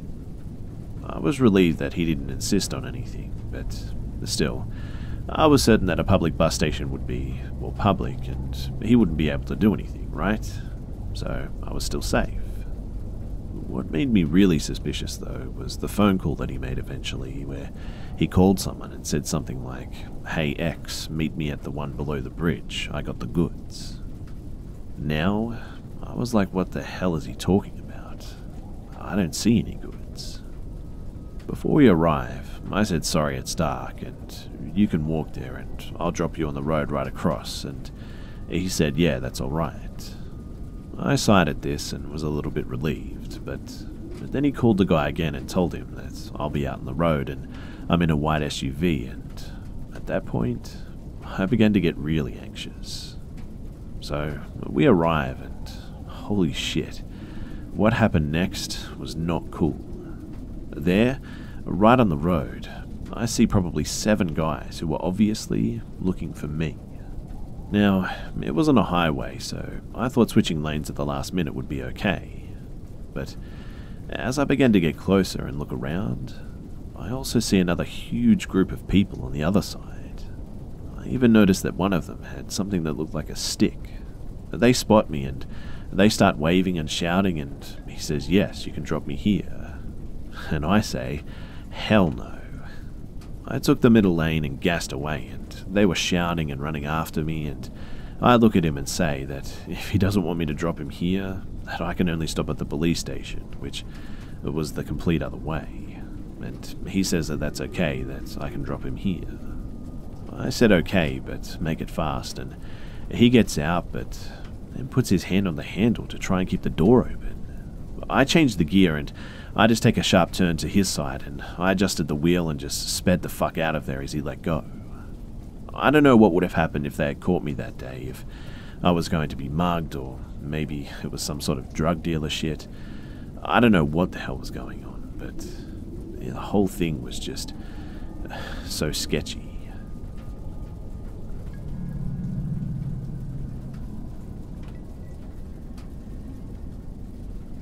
So in October, it will be about 3 years since I came alarmingly close to a real-life horror movie. So, I took my now ex to the Mahisham cabins in Ohio for our 1-year anniversary. It was beautiful weather, and we were staying in a decked-out treehouse in the middle of the woods. I read great reviews about the place and decided it would be a perfect little getaway for us. We spent the first day just hanging out at the treehouse mostly. We watched movies, sat on the balcony, and did some exploring through the trails and whatnot. I was feeling very content and looking forward to visiting the town the next day too, and the next day we went to a few little shops and restaurants and decided that that night we could go to a bar and watch the baseball since we didn't have cable at the treehouse. I kinda had a bit of a cold at the time, but figured that I'd just stick it out and drink a few beers with my boyfriend so that he could watch his favourite team play. We got to the small bar around 8 or so, and immediately we just didn't feel very welcome. The bartender was sitting with a group of local guys, and it was clear that they all knew each other and they were pretty tight. This didn't stop my ex in his ego, though. He walked right up to them and just started ordering drinks for us. He would also get up and make the dudes high-five him every time that something good happened in the baseball game. I tried to escape his cringe-worthy social attempts by downing a few blue moons. To my luck, or so I thought, the bartender kept bringing me beers and telling me to just help myself. I cut him off pretty quick. I'm a lightweight and already wasn't feeling so good anyway. A few more guys came into the bar, and my ex started telling one of them how we weren't from around there, and we were staying in the tree houses in the Mahisham woods. Suddenly, though, I really started feeling dizzy and just really unwell. I don't know if it was from the cold or from the overwhelming amount of drinks in front of me or something else, but I was ready to go at that point. Also, the bar was starting to empty anyway, and I didn't like the vibe I was getting from the people around us. But once we went outside to the car and started driving, we noticed though that something just wasn't right. My ex parked in the Taco Bell across the street from the bar and saw that our tyres had been slashed. Well, he starts getting pissed at this point, and I'm barely half awake too, and he tells me that he's going back to the bar to see if anyone has a tyre iron he can use since his is bent and just won't work. So, leaving drunk me in the car, he goes back in to find just one man sitting at one of the tables. Before my ex says anything, the man creepily says to him, "A little birdie told me that you have a flat tyre." Creeped out by this, but wanting to just get the hell out of there, my ex asks if the dude has a tyre iron that he can use to replace at least one tyre. The guy says that he has one at his apartment right around the corner and has my ex follow him there. When we got to this guy's apartment, suddenly he became aware that this just wasn't feeling right. This guy's apartment was just full of those big plastic barrels used to store hazardous waste, and there were just stacks of paper and boxes just everywhere. The creepy dude is taking his good old time too, and saying that he just needs to look a few places for the tyre iron. Finally though, it clicks in my ex's head that he was lured away from the car that I was now sleeping in. He tells the creep to forget the tyre iron and just runs back to the car, and he turns the car on and drives back to our place on basically his rims going as fast as he can. There are no streetlights, mind you, basically no one else around too, and we're driving at like 3 AM up a dark road hoping the car makes it. Once we get back, we realize that some of these creepy people there know where we're staying now, and it could easily find us too. Needless to say, we stayed up through the night with a hatchet next to us, and the first thing we did in the morning is we called to have our tyres changed, and we just got the fuck out of there. I don't know what would have happened if my ex hadn't have reached the car sooner, but my mind is telling me that these guys planned to keep him away from me as long as they could for God knows what reason. Also, I don't know why the hell this guy's apartment was filled with these just plastic drums, but it was creepy. I also want to mention that everyone else we met in that town was super nice and welcoming, and don't let this story discourage you from checking the place out if you want to. On the other hand, those creepy locals from the corner bar, I sure hope that you never run into them like we did.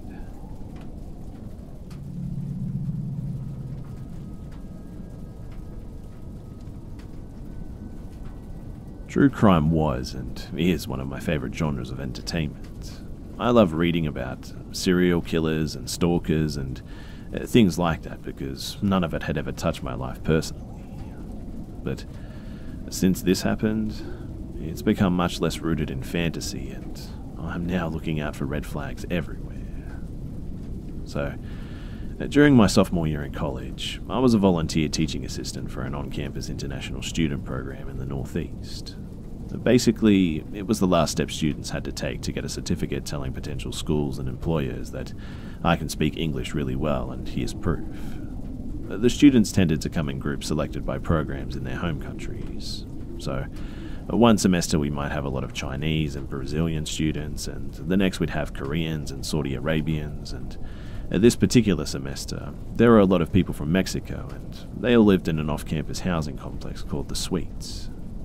Now, my position, as I've said, was just as a volunteer. I'd had some friends from the program in the past, and they knew I wanted to teach English abroad, so they put in a good word for me with the staff so that I could get some practical skills and experience under my belt and all that. Being an informal arrangement as it was, I had no qualms about forming personal relationships with the students. In fact, a few of us are still good friends today. I wasn't a very outgoing person at the time, and though I had many friends, I hardly ever drank, and I've never really been to a party per se. Hearing this, the Mexican students, who threw parties just about every weekend, insisted that I come to the next one. I have to admit that the party, it was really fun. It was comprised of, almost exclusively, international students, which was nice because I actually knew most of them. I actually got really drunk too, and had fluent conversations in languages that I had very loose grasps on. And everything was just going great, until a few of us retreated into a friend's dorm for some air. Checking their phones, a few girls realized that Pamela had not returned from Main Street yet, and no one could get a hold of her. Pamela was a 19-year-old Mexican student and had gone to a local eatery after lessons that day in order to meet one of the teachers for a private tutoring session. But the session was scheduled for 5 p.m. and should not have gone longer than 7:30, and it was 11:30 at this point, and the girls were understandably worried. I asked which teacher the tutoring session was with, and they told me that it was Charles. And immediately, my skin crawled. There were about 5 teachers at the facility, and Charles was by far the sketchiest. He was around 40 years old, half Japanese-American, with short but visibly flat-ironed black hair that partially covered his glasses. He honestly just looked like a stereotypical weirdo. So, I tried to hop around between classrooms on a weekly basis to get a feel for different teaching methods, but I cut my week with Charles short because he was just so creepy. The way that he spoke to his students was condescending and mildly inappropriate, commenting on a girl's blouse or telling risque stories about his own wild college years and how they ought to take a page from his book. All of this in the middle of class, mind you. Additionally, he would always get uncomfortably close to the Latina students, grabbing their shoulders, touching the smalls of their backs, and even gazing at their breasts occasionally. Honestly, he'd never done anything too bad, but he just creeped me and everyone else the fuck out. And so, after sharing some creepy Charles stories, we were all pretty freaked out and ready to do something. The last anyone had heard from Pam was at 5:15 when she texted and said that her phone was going to die, but she would figure out a way home when the tutoring session was over. It was the middle of winter in the northeastern US, and a blizzard warning was in effect too. The dinner she was at was a 3-mile walk from the Suites, and a few girls suggested that she was bunkering down until the warning let up. The problem was, that could be days. Another theory was that she got lost trying to find her way home in the snow. None of us had a car, so we told a few of the boys and they formed a search party and started walking toward Main Street. But just a few minutes later, they returned with a snow-covered Pamela in their midst. Being from Mexico, none of these people had properly packed for a brutal winter, so when they found her, she was absolutely freezing and soaked to the bone. So, after a hot shower and relaxing for a bit, she told us in Spanish what had happened. When she arrived at the diner, Charles was nowhere to be found. She waited 40 minutes and was about to start walking back, knowing a storm was coming, when he finally showed up. He apologized and said that he was just upstairs and had dozed off. He lived in the upstairs apartment, you see, and asked if she would mind taking the lesson up there, as it was a lot more quiet. Being a shy and somewhat reserved person who spoke little English, she just complied. When upstairs, he started asking all sorts of questions about herself. Most she could barely answer, and when she stumbled, he would laugh and chastise her for her mistakes. He tutored her for about an hour and then made them both dinner too. It was 7 p.m. by now, and Pam wanted to leave, but he told her to eat and that he would drive her home afterward. It was pitch black, mind you, and the storm was picking up considerably at this point. He told her that a girl like you shouldn't be walking home alone at night. Pam was nervous, but she knew that he was right too, and she wasn't confident that she'd even be able to find her way home in all this snow. So she stayed. When they finished eating, Pamela went for the door, but he stopped her and asked if she would do him a favor. He went into his bedroom and beckoned for her to follow, and hesitant as she was, she peeked into the room and saw a full photo studio set up against the wall facing the bed. He told her to stand in front of the light so that he could take a few photos and then he'd take her home. Frightened and confused in a country that she was very unfamiliar with a man that she thought she could trust, she did as she was told, and after a few minutes, the request got darker though. He showed her pictures of other girls, mostly college-age Latinas, who he had taken pictures of in various positions and states of undress, and asked her if she would do some of these poses too. She said no, that she didn't want to undress, so he pulled a pair of boxer shorts and a tank top out of his top drawer and tossed them at her. He said, "Put these on then, just a few pictures and then we'll go, I promise." So she went into the bathroom to change into the clothes that he'd given her, and she just sat there, cursing at her phone and on the brink of tears. For 5 and 10 and then 15 minutes, she couldn't remember how long she sat there until she just heard knocking on the door. He said, "Pamela, come on, I was just kidding. Come out of there and I'll take you home now." Not completely trusting him, but knowing that there was no other way out of this situation, she exited the bathroom. He apologized for making her feel uncomfortable and offered to drive her home, at which point she grabbed her things and said that she was fine walking and just left. He didn't go after her too, and he didn't try to stop her. She did, in fact, end up getting lost too, and walked around town for over an hour before the boys found her a few blocks from the complex. We urged her to tell this story to the police, but they said technically that no crime was committed, so she told the head of the program. Interestingly enough, he accepted it a little too easy, as if he expected it, and we later found out that this was apparently not the first time something like this had happened. We already knew it wasn't because he had pictures of other girls too, but an especially ugly story found its way to us. So apparently, the previous year, a South American girl was really struggling in class and received tutoring from Charles. After 2 or 3 sessions, she just stopped going despite her grades not improving. She became exceedingly closed off too and just stopped going out altogether, often missing class.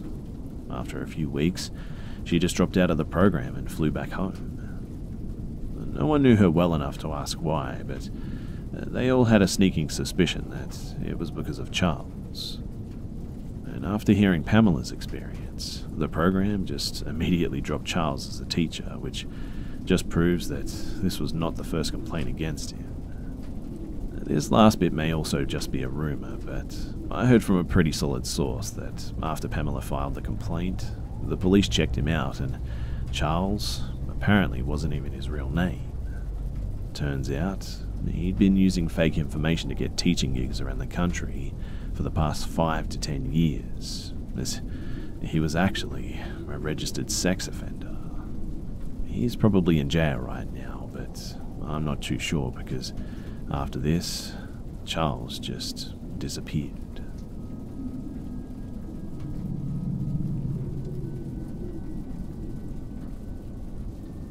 So firstly, I'm going to tell you guys about the story of what happened to me, and then after that, I'll explain the info that I found out later that revealed all the creepy stuff. So, this was in 2005, and I was living in Missoula, Montana. I was 10 years old, my 7-year-old sister and I shared a bed, and my best friend was also over this night having a sleepover. We were all in my big bed, which was up against a window, and if you looked out the window, you would be at eye level with the ground. In front of you would be just the backyard, and up and to the left you would see the deck that went up to the stairs level and led to the kitchen. Anyways, this night in like February or March, I think, it was still cold and kind of snowy. The three of us were having a giggly sleepover in our bed, and I looked out the window for a split second and I saw a deer on the deck. I showed my sister and friend, and we didn't think much of it, but about an hour passed and we were finally ready to go to sleep, and I looked out again and saw the deer still on the deck. But this time, it had 2 green lights, or iridescent looking things. I pointed it out to my sister and friend, and they saw it too, and all of a sudden it moved, and it was very clearly not a deer.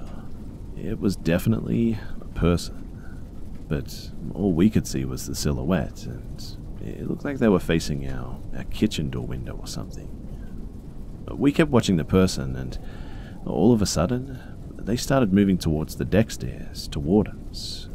He got to the bottom of the stairs and stopped, probably looking at us, and just stood there for a few seconds.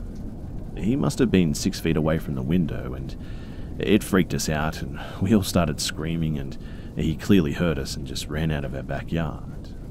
My dad, he actually went out with his gun and called the cops, and there was nothing. And so, that was the experience. But here's the context. I didn't know this because I was young and my parents didn't say anything at the time, but during this time, all the neighbors got a notice from the local PD saying that they had information leading them to believe that a wanted killer and child molester was in the neighborhood, or at least in the area, and just to keep an eye out. I believe later that they actually released the name of this individual to be Joseph Duncan. It was like the talk of the town for sure for a long time. My parents didn't tell us this explicitly, but during this time, we weren't allowed outside alone, and we weren't allowed to go to the park down the street and all that stuff. So, about a month and a half later too, in Idaho, a little girl named Shasta and her brother Dylan were kidnapped, and their entire family inside the house was killed with a hammer by a man named Joseph E. Duncan. What's crazy is that he actually snuck into their home in the middle of the night after scouting out their home once or twice. And he could have very well done the same to my family that night, or possibly another night. He did just horrible and unspeakable things to the children, and eventually killed the little boy too. He tortured that poor little girl until they were found in a Denny's. And my dad and I actually watched the report moments after it happened in a hotel room on vacation. My family was all over this because we totally believed that that man was the one at our house that night. But one more kicker. So, apparently, he used night vision goggles to scope out houses of potential victims. And what did I see on that deer? Green iridescent lights, or the reflections of the night vision goggles. I am totally convinced that that night when I saw the deer, that I actually saw Joseph E. Duncan getting ready to take his next victims. Us.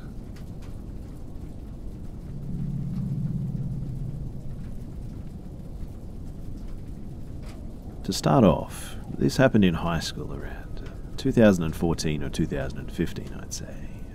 I was in 10th grade, and my friends and I thought it would be funny. But looking back on my life, this is probably one of the dumbest things I've done, though, to get a Ouija board and just mess around with it. It was a bad idea, I know, and it was also very typical of a bunch of stupid 15-year-olds who were just beginning to learn about witchcraft and all that. Anyway, I did a little research, if that's what you want to call it. I just looked up to the do's and don'ts, but we bought a Ouija board from Target. Honestly, this story gets more stereotypical as we go, and we messed around with it in my friend, we'll call her M's backyard. All I can say is thank God that we didn't do it in the house. At first, only Em and I used the Ouija board, and for the most part, we were just kind of fucking around, just trying to spook each other, but I was genuinely curious after a while, and we started to try and use it properly. We talked to a few spirits, nothing bad happened, and we thought that it was pretty cool. About a week later, Em told me that she got her own Ouija board. It was from someone's yard sale or something, and me being the only one of our friends from our friend group who bothered to actually look up Ouija board experience online, my reaction was kind of like, this isn't good. I was a little concerned that something might be attached to it because I had read about not using a Ouija board with a previous owner, but eventually we got bored at her house and went outside to use it. Our friend also came over. I'll address her by the name of E, and she had never used a Ouija board before, so I told her the big no-nos of using a Ouija board and we got started. We were also on Skype with another one of our friends because he wanted to watch us use it. And immediately after a few yes and no questions, my friend got the hang of it and we asked for the spirit's name. And it spelled out M-A-M-A.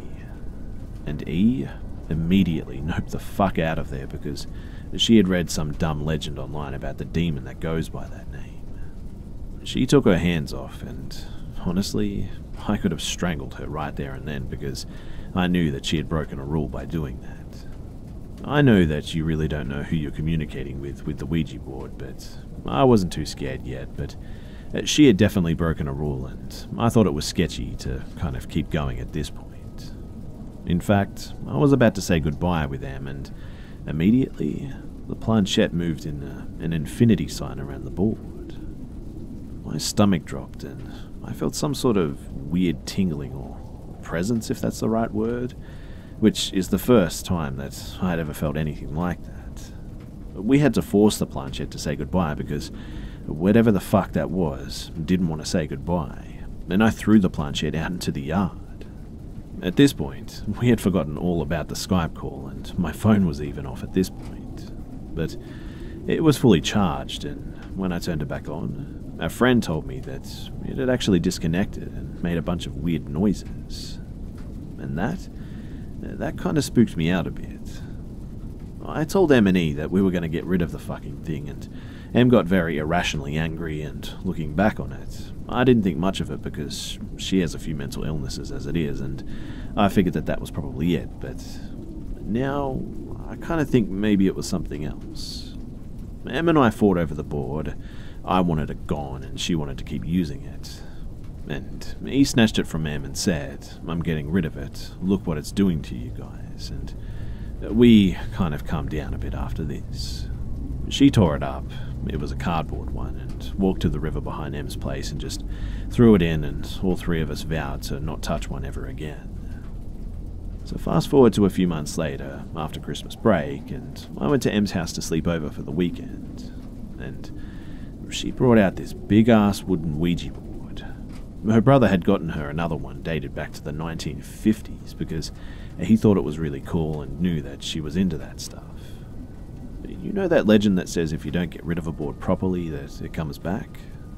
Well, yeah, it seemed like it came back alright, and 10 times worse this time too. I refused to even touch that board because I knew it was a bad idea, and I did not want to feel the feeling that I got from the last time we used it. I just got this feeling that's hard to explain, and I knew that I shouldn't touch it. But my instincts proved me right in the end too, and reluctantly, I went outside with her, and this was the first time that she had used it because she wanted me to use it with her, but I still refused, and I told her that I would watch, but she couldn't pay me money to touch the damn thing. But my instincts were just screaming at me that this was just all going to go wrong, and of course, it did. So, immediately, the board spelt out M-A-M-A. I tried to tell Em to stop using it, but it was like she didn't even hear me. And it scared me even more this time because my hands weren't on it. It was all her, and she was so focused on it, almost like she was in some sort of a trance or something. after a few yes or no questions and me becoming more on edge by the second, her hand on the planchette started moving around faster, and then I couldn't keep up with it, and Em just looked up and said she wants me to leave her an offering. I ripped her hands off from the board at this point, and I told her that that was enough and that was a terrible idea, and she snapped out of whatever had her glued to that board and said, "Yeah, you're probably right." We went back upstairs and put the Ouija board in her closet, and Em went downstairs to grab a snack when I was using the bathroom, and when I came out of the bathroom, she was sitting on her bed with the Ouija board again, and her hands were moving like they were before. And at that point, I got that really strange feeling again. She just looked up at me like everything was normal too, and I took the board from her again and tried to talk some fucking sense into her, and I shut it in the closet and left the light in the closet on. I turned on all the lights in her room because at that point, I have to admit that I was absolutely terrified. Things died down until my friend, who had literally no idea about the Ouija board, texted me with some screenshots of Em threatening to sacrifice him for the blood moon. I asked Em about this because it was just totally weird and just so out of character for her, and she picked up her phone and looked through the text she'd sent, and she looked up at me with genuine fear in her eyes. Some small part of myself still wanted to think that this was all her just fucking with me, or something rational sounding, but the look on her face confirmed it. Something was just very wrong. And then we heard a thud in the closet. We immediately looked towards the closet, and we could see something moving in there from the shadow on the floor. And then the light on the closet just went off. The switch was on the outside, and the switch was still on though. Em was terrified, and so was I. The lights in her room were flickering, and we looked at each other to confirm that we had both just seen that. At this point, it was around midnight, and things just began to get worse too. She tried to go to sleep, but there was no way that I was going to get any sleep that night. She slept for maybe 15 minutes and woke up because she said that her leg hurt. And we looked at her leg, and there was this huge claw-looking mark there. We heard something banging around on the roof too, and the house just made these awful noises. And the whole time I just had this feeling that I still can't explain to this day. It was the dreadful feeling like before, but just way worse. I genuinely thought that I was going to die that night, in fact, especially after we saw something move in the corner of the room. Em eventually got so tired that she fell asleep, leaving me to deal with the noises that sounded straight out of a fucking horror movie. But the worst part was probably that feeling. It was just so odd, and it felt so disturbing, and I really thought that I was going to die that night. Strangely enough, though, Em eventually woke up in the morning with just absolutely no recollection of that night's events, and apparently she had a dream about a spirit leaving her body, and that was all she remembered. To this day, I firmly believe that something was happening that night, and something was trying to get my friend, and whatever it was either something demonic or just something extremely negative. I'll never forget the feeling that I had that night too, not for the rest of my life, and it just honestly shook my beliefs to the core. And yes, we threw the Ouija board into the river that morning, but strange things happened in her house for a long time after that whole incident.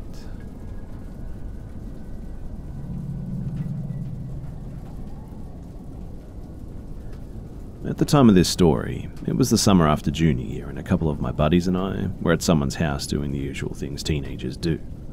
After a couple of hours of Xbox and basketball, one of my friends, Sam, rolled up with a trunk full of fireworks, and we decided that it would be fun to go set them off at an empty field a mile away from the house.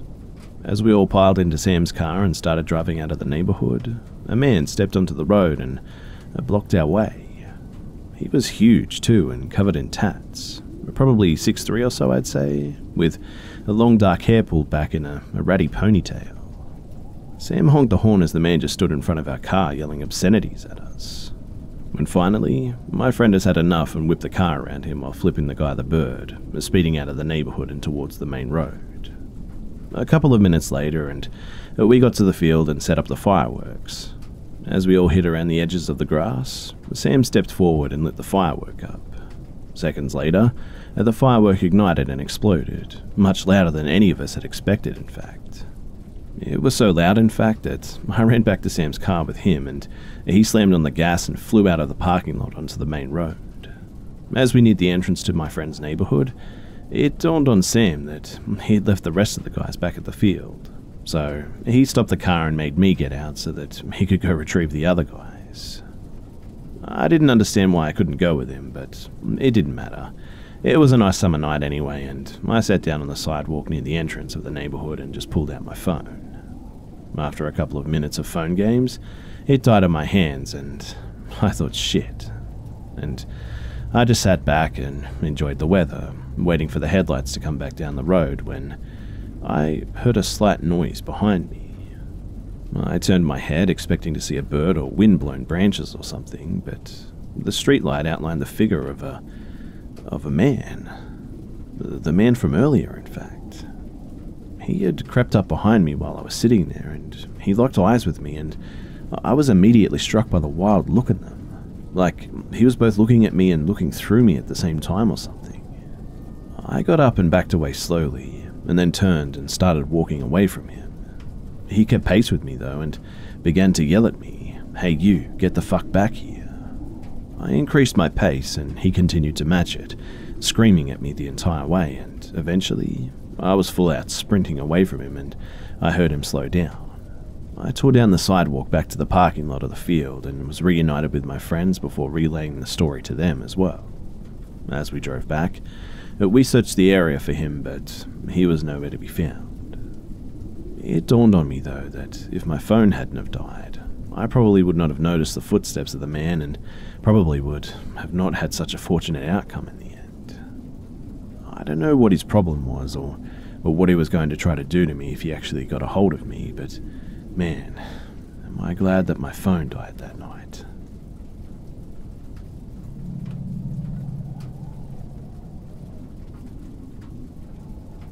So my husband, kid, and I, we live out in the middle of nowhere on a plot of land that's about 100 acres, I'd say. There's probably about 95 of those acres that are wilderness with just ATV and hiking trails that we and several of the other previous owners created by exploring. We use that land for camping and hiking and hunting, and we'd like to find a spot, just clear it a bit and camp overnight with not much else with us. There's so much space that we've never stayed in the same place twice, in fact. We've seen some kill sites, both old and fresh, lots of animal tracks, places where deer bed down, etc. And I've even spent a lot of time hiking solo while the kids are in school and husband's at work and whatnot. Whether alone or with family, we always carry a firearm for protection, though. A few weeks ago, we decided to load up on some camping gear and start a new trail. We mark the trails that we make with spray paint on trees. We were pretty far in the woods, having hiked almost an hour now, when the atmosphere just seemed to change. I don't know who noticed it at first, but my husband, who was leading the three of us, turned around and gave me a concerned look. The birds had stopped chirping at this point, and the insects, they had gone quiet. There were just absolutely no sounds around us at all. And when in the woods, complete quietness is rarely a good thing. We continued onward, though, hyper-aware of our surroundings, while our kids continued merely talking. We came to the stream that marks the midway point of our property, and we stopped for a few minutes. And my husband and I, we just kind of stare each other down. We both just felt like something was off, but didn't want to scare our daughter. Eventually, I finally broke the silence and said I suddenly didn't feel good and we should just go home. My husband nodded in agreement while our daughter voiced her protest, but too bad, kiddo. We turned around and we started back. After going a few hundred yards, still in the silent wilderness, mind you, I looked to my right and I saw a person crouched down in a ghillie suit about 150 feet off the trail. I'm positive that they saw that I noticed them too, but they never moved.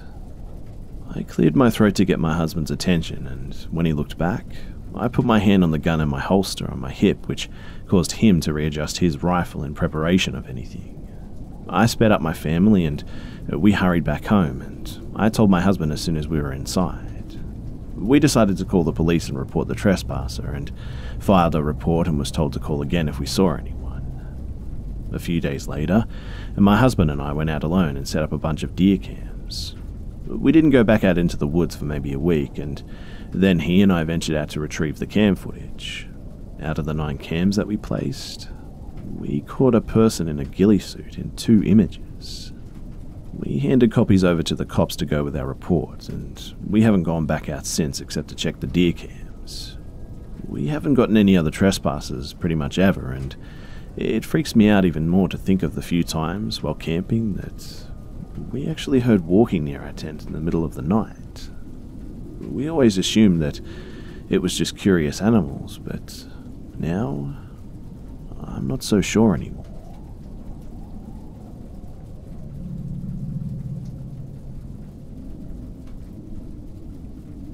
So, before I tell this, I think I need to give some quick background info that seems relatively important to the story. So, it's 2003 and I'm 6 years old. At the time, I lived in a small condo, 1 bedroom, 1 bath and a connected living room and kitchen with an island in between and a spiral staircase with random miscellaneous things stored under it. I was living with my dad with a mother who was out of the picture.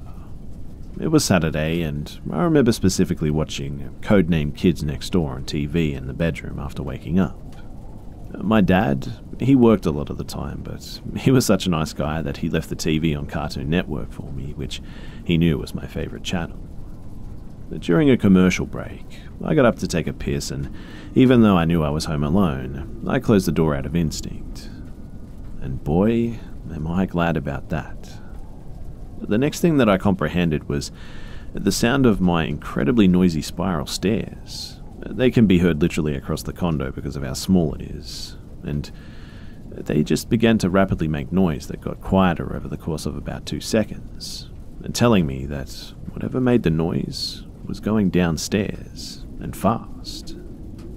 As a 6-year-old, this was extremely concerning because, as I said, my dad always turned the TV on before he left for work, and I knew that he was long gone at this point. So, what did I do? Well, as any paranoid 6-year-old would do when they think that they've imagined it, I walked out of the bathroom and looked over the 3-foot-long railing across from the bathroom door and next to where you would walk down the stairs. Kind of confusing, I know, but just try to visual it, I guess, if you want. And what did I see? None other than an afraid-looking man looking into my living room, but staying hidden under the stairs. After being terrified in the bathroom, I made a distinct effort to be quiet, like a spy, I was thinking. So there was no way that he knew that I was looking at him, but more than likely, practically guaranteed in fact, knew that I was in the house somewhere. Okay, so there is a man in the house, and I can A, yell at him to leave and maybe be murdered, raped, or beaten or something. By the way, there was no exit upstairs, only a balcony with a screen door that was jammed for years, and even if I somehow got it unstuck, it's like a 15-foot drop that would be no good anyway, so the only exit in the house is the front door. It's a fire hazard, I know.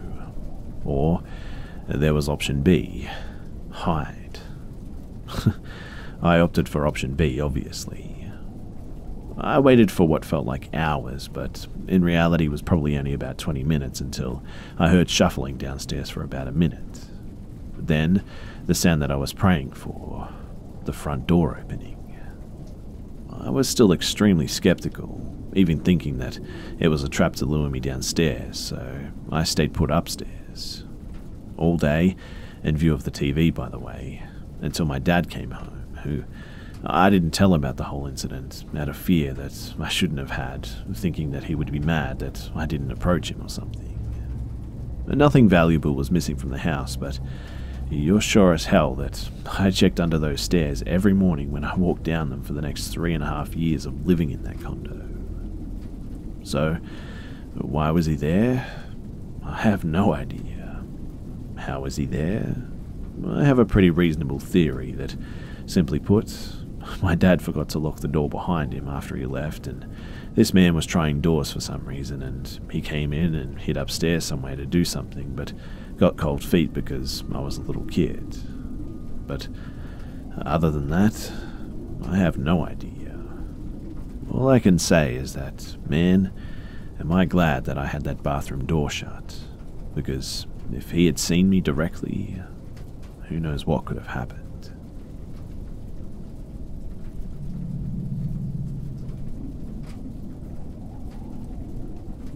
Back in 2013, I was living with my ex at the time, who lived near a nice country village, and as I was in between jobs at the time, I picked up a job at a local garden centre. It was casual retail work, fairly decent pay, and easygoing enough that I could take a coffee break frequently and wear basically whatever I liked as long as I wore my work polo shirt. It was walking distance from my ex's house and full of people of all ages who were the most lovely people that I've ever met. Most of the regular customers who came to the garden centre, they were usually sweet old people who would visit the cafe because we had free tea and discounted lunches for the OAPs if they had a store card. So, you often got to know all of them, and some of them we even gave nicknames. Most of them were pretty sweet, like Pink Hair Lady. She was a badass 80-year-old grandma who wore a tasseled leather jacket and bright pink hair. But then there was Camper Van Couple who used to drive a really cool camper van with bright orange flowers painted on it. You get the idea. But with Creepy Artist Man, though, he gave most of the young girls there weird vibes. He wore a straw hat, was in his late 40s I'd say, had round gold-rimmed glasses, and would wear strange graphic shirts with naked women on them, or pro-sessional pussy patrol sort of slogans on the back and stuff. He always wore ripped jeans where his knees were always hanging out of them, which were always dirty and painted or mud or something. He had this weird half smile too that would never leave his face, and kind of a leer that made people feel uncomfortable. He would take off his glasses and clean them constantly, which kind of made you feel like he was trying to get a better look at the girls who worked there or something. Especially the younger ones, 16-plus school leavers usually. Anyway, it was a roasting hot summer's day, and I had gratefully accepted the job of watering the hanging baskets outside where I could avoid the humid, sweaty heat of the greenhouses. I was wearing black shorts and my red polo and my tool belt to prune and deadhead the plants as I went. With the hose in my hand and sunnies on my face, I was busy but enjoying the solitary job at the quietest part of the garden centre. And then I heard, well, hello there. Out of practically nowhere too, he slipped out behind some wooden trellises and looked me up and down, smiling with this weird, too small teeth. His eyes lingered on me for what felt like an uncomfortable few seconds, and I turned off my hose and asked him if he needed anything. He shook his head and kind of shrugged, still smirking at my legs too. I said to him, "Okay, sir, have a nice day. Let me know if you need anything," and I turned to continue. He says, "I've never seen you here before. You're a new one, right?" I say, "Huh, me? Well, I've been here for 8 months now." He says, "I must have missed the memo that a beauty like you started here. You have a nice tan. You look young." I say, "Thanks, I'm 23. Anyways, I have to go back to work." And he says, "Nice to meet you," and quotes my name. I suddenly remember my name badge, and I get slightly irritated that he now knew my full name. I make a beeline for the smoking area where the tool shed was with an excuse to grab some smaller gardening gloves, and by the time I returned to the floor, he had left, thankfully. As the weeks went by, he would come into the store regularly, usually mid-afternoon I'd say, coincidentally, or so I thought, around the time that I started my shift. Most of the time, I was the only cashier, so I would have to serve him. He would buy the most just smallest pointless things like florist wire or a tiny bag of birdseed, and it seemed like he would purposely make a purchase with the intention of interacting with me. He would make comments about my appearance, statements mostly like, "You have your hair different today, yesterday you had it down, you have new glasses," or "That's a different lip color to yesterday." He would always announce my name loudly and deliberately during every interaction too, and I felt really uncomfortable, but I was 23 and I kind of just politely shrugged it off at the time. Around Christmas time, I was decorating the artificial trees and he cornered me in the forest of them at the back of the store. He jumped out from behind one and he actually made me jump, to which I was kind of pissed about him doing because I dropped a glass ornament and it had smashed. He bent down also and tried to help, grabbing my wrist and telling me not to touch the glass. His grip was actually scarily tight and forceful, and his hands were clammy and gross too. I slipped my hand out of his grip and asked if I could help him with anything, and that's when it got weird. He pulled out a leaflet from his back pocket and told me that he was an artist and had a Christmas art show happening in the local church hall, and he wanted me to go with him. He told me that he was a painter and thought that I would like his work. I had never indicated that I was interested in art, to him or anyone else for that matter, which is why I thought it was strange. I asked him if he wanted to pin the leaflet to the local event board, and he reached out and touched my arm and said no. The invitation is specifically for you. He pointed his finger and jabbed it to my breast, and then he said, "You." So, I'm standing there in a dark corner, obscured from view by artificial Christmas trees, just kind of cornered by this guy who was touching me at this point. I kind of just cringed away and said I was busy with my boyfriend that day, sorry, and kind of just scampered off at that point. I remember feeling really strange after that, though. The fact that he grabbed my wrist and jabbed his finger into my chest that way. I told a few of my colleagues about it, and they told me that they would warn me next time he was in the store so that I could maybe hang out in the storeroom until he was gone. Well, that memo must have been missed by a few of the temp Christmas staff, because one day I get told by one, "Your friend is asking for you at the tills." It wasn't totally unusual for my friends to stop by, as it was a fairly popular for gift store, so thinking it was maybe my ex's mum or something, I head to the till, and there he is, and he's holding a piece of paper. I cringe, but he had seen me now, so I walk over and ask what he needed from me. He passed the paper over and asked me to open it. Folded up was a drawing of me with exaggerated breasts and cartoon-like eyes, watering with hanging baskets in a sexual kind of position. I kind of stood there and I said thank you out of just a knee-jerk response, but I couldn't keep it as I thought it was inappropriate to take gifts from customers and all. I handed it back to him and he kind of looked at me with this angry stare. He turned around and walked out just without another word. By this point, I had had enough, to be honest, and I knocked on my manager's door and told him about the whole scenario that had just happened and all the previous interactions that I'd had with him over the past year. He watched the CCTV and agreed that it was really strange that he gave me this gross picture, and told me that he could talk to him if he came back. He praised me for my reaction to his advances and said that I was doing the right thing and he would try and see him off next time if there was a next time. So the next day was Sunday and I wasn't due to work. My boss calls me and tells me that he just received a call from HQ stating that an anonymous caller had called in to report a staff member inappropriately coming onto a customer. The staff member that they described and named was me. The caller had said that I had been inappropriate towards him at work, offered to have sex with him, had led him on, and obviously was promiscuous, and that I had been pursuing him for over a year now.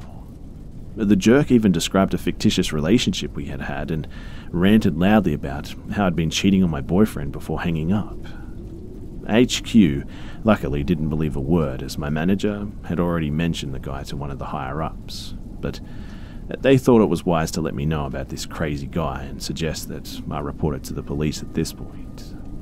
The next day, I did just that. The officer I spoke to said that he actually matched the description of a man who was just a local pest, somebody who would often harass young girls in the local area, and he was also known to stalk girls in his car and had even attempted to abduct a young girl 4 years ago. Holy shit, right? The police officers assured me that they would file the report and talk to him officially, and that he was not allowed in the garden centre or anywhere near me again, and if he did, I was to call the police and he would actually be arrested. Unfortunately, though, it never stopped him sending a ranting letter to my workplace, addressed to me, saying that he was going to end himself if I didn't take him back and receive his gift that he drew of me. Fortunately, the police saw this as unsolicited contact, and he was thankfully arrested. I don't know where he is and whatever happened to him, but the fact that he actually tried to abduct a young girl 4 years ago is creepy, to say the least.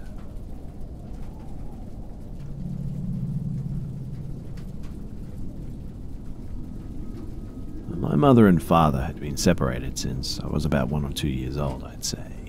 And I visited my father occasionally during the summers while I lived with my mother. But for some reason, my mum believed that it was a great idea to send me to my father's this summer. And this, despite at the time, he didn't even have an official place to stay because he had gotten kicked out of his home a few weeks after I'd gotten there. And so, he resorted to staying with a friend that he had met at a past homeless shelter, Pete. Now, Pete's home on the surface looked decent, and even though he seemed odd, nothing rang any real bells, and he seemed pretty much okay. The first night that I knew something was wrong, though, is when I fell asleep in his bed. That night, I woke up with bedbug bites just all over me. I mean, they were just literally everywhere. When I first complained to my dad about the bites too, Pete was a bit upset and said, "My bed don't got any bed bugs, you must have brought them in." And he was just in absolute denial at that point. Another side note, my dad left for work, leaving me alone with Pete for 8 to 12 hours a day sometimes. After a few days of being there, I started to get more restless too, because Pete would sometimes make suggestive comments toward me that he had sexual implications, or would just refuse to let me eat anything until my dad came home. For many of those wondering why I didn't tell my dad was, well, because I assumed that if we didn't stay here, that he would end up living on the streets, and I'd rather deal with this asshole than live in a cardboard box, right? However, one day, I was a bit more talkative than usual. Mind you, at this time I hadn't slept for around 21 hours and hadn't ate for half that time. I was exhausted, but the bedbug bites constantly made me itchy, and I couldn't sleep, and I just had to talk. I don't remember completely how it even got to this point, but all I can remember is that I was in the bathroom. So, at some stage, I think I possibly told Pete that I was just fed up with him and would tell my dad. And as I closed the door behind me, he suddenly came charging in like a bull. I tried locking the door, but he wouldn't let me close it. A 12-year-old versus a grown man, I didn't stand a chance strength-wise. Now, my mum constantly trained and drilled into my head that adults, they can be dangerous. That you should never get into someone's car, and, in her own words, if they got you in the car, play along and then grab the steering wheel and try and crash the car. It's better to die than have them get you to the second location. And no matter what, even if you have to risk your life, never let them get power or take you into that second location. I remember going into instinct mode, and I grabbed the razor that he left on his sink, and Pete was screaming things like, "I'll kill you," and just other shit like that mixed in with just swear words. I remember I stupidly dropped my phone near the toilet, but opened the door and slipped beneath Pete's arms. I sprinted for the door, and he caught me and slammed me into the wall. I remember slicing his arm with a razor when he tried to strangle me, and getting up and just running outside of his house. He wasn't able to catch me at that point, and then I made another stupid mistake. Some old guy beneath our floor kind of knew my dad and offered me to stay at his house and wait for him to get home. Guys, I know that this was dumb to accept, but I was tired and hungry and just wasn't thinking straight. When he had made me a sandwich and gave me a blanket to sleep on his couch, I was thinking, what if he poisoned this food, or was going to try and rape me when I fell asleep, or something? Imagine, a 12-year-old thinking about all of this already. What a world we live in, right? Next thing I knew, I fell asleep with the razor clutched into my hands. Yeah, I fell asleep in this man's house who I didn't even know. I couldn't even call my dad because my phone had fallen somewhere in his house during all the scuffle and everything.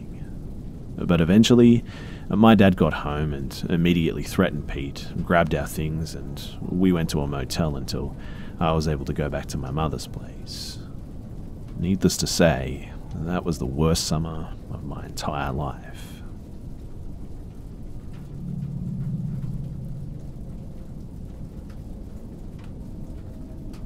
This is a story that I tell pretty frequently, actually, to friends, but to this day, I still haven't told either of my parents. I'm 23 now, and this must have happened when I was 11 or 12, I'd say, because I was still in middle school at this time. Growing up, I spent a lot of time with my grandparents, mostly because both of my parents worked long shifts and long hours. It wasn't uncommon that I would even spend the night at theirs during the school week, since my middle school was just a few blocks away and I could walk there in about 15 minutes. As most kids, I was raised with two core, if not conflicting, principles. 1, respect your elders, and 2, do not talk to strangers. My grandparents' house is also in an area that's about a 5-minute walk to the local Walgreens, I'd say, and about the same to a small shopping centre, and this is important for the story. Anyways, so my grandma was a diabetic and had broken a hip at some point, so she couldn't really walk long distances. Given that my grandpa liked spending his days out on the streets, and my grandma knowing that I could be trusted to walk from school to home, she would occasionally give me money and send me on errands, either to Walgreens or the small 99-cent store in the shopping centre. It was during one of these errands that I was actually almost kidnapped. At least, I think I was. So my grandma had given me a few dollars and had asked me to go to the dollar store since we had run out of her almond cookies and they were the only really sweet thing that she could eat. To be honest, I didn't mind since I was just watching TV and eating anyway. It was around 4:30, so I made the quick walk to the store, bought my items, and was headed back home around 4:45 or 5 o'clock. The streets on the corner heading home from the shopping outlet form an X, with the exit out onto the streets being right next to the crosswalk. As I was standing there just waiting for the light to change, I noticed a truck pull up to the exit, idle before hearing the engine turn off, and I watched as an older man, nearing his late 40s I'd say, exited the driver's side and approached me at the corner. At first, I thought that he was going to need directions, as it had happened to me before, but he just kind of stood there, watching me. I was feeling a bit unnerved now and asked if I could help him with something. He started asking me a million questions, like where I went to school, what I was doing, where I was going. I distinctly remember this next part because his statements just made no sense. He asked why I was ditching school at nearly 5 p.m. Middle school's here, let out at 3:30, mind you, which I stated, and he started calling me a liar and getting closer to me. He became really angry at this point and said that boys shouldn't lie and that I had to come with him so that he could take me back to school. I remember being really scared because the lights wouldn't change and he was being really loud, but I didn't want to break the law by crossing on a red light. He reached out to grab me and thankfully the walk sign finally came on, so I just ran as fast as I could across the street. I remember him yelling at me, asking where I was going and why I wouldn't go with him if I had done nothing wrong, to which I replied, because I just don't want to. I ran all the way back home that day, making sure to cut through the alley and go in through the back door just in case he followed me. My grandma was sitting in the same spot that I had left her and didn't even notice me coming through the back, so I just gave her cookies and sat back down to watch TV. I remember being really afraid to tell her, so I didn't, and I didn't tell my mum when she picked me up either. I don't know if it was an actual kidnap attempt, but something strange was going on with that guy, and all I can put it down to is that he wanted me to get in that truck and he was going to take me somewhere. That's for sure.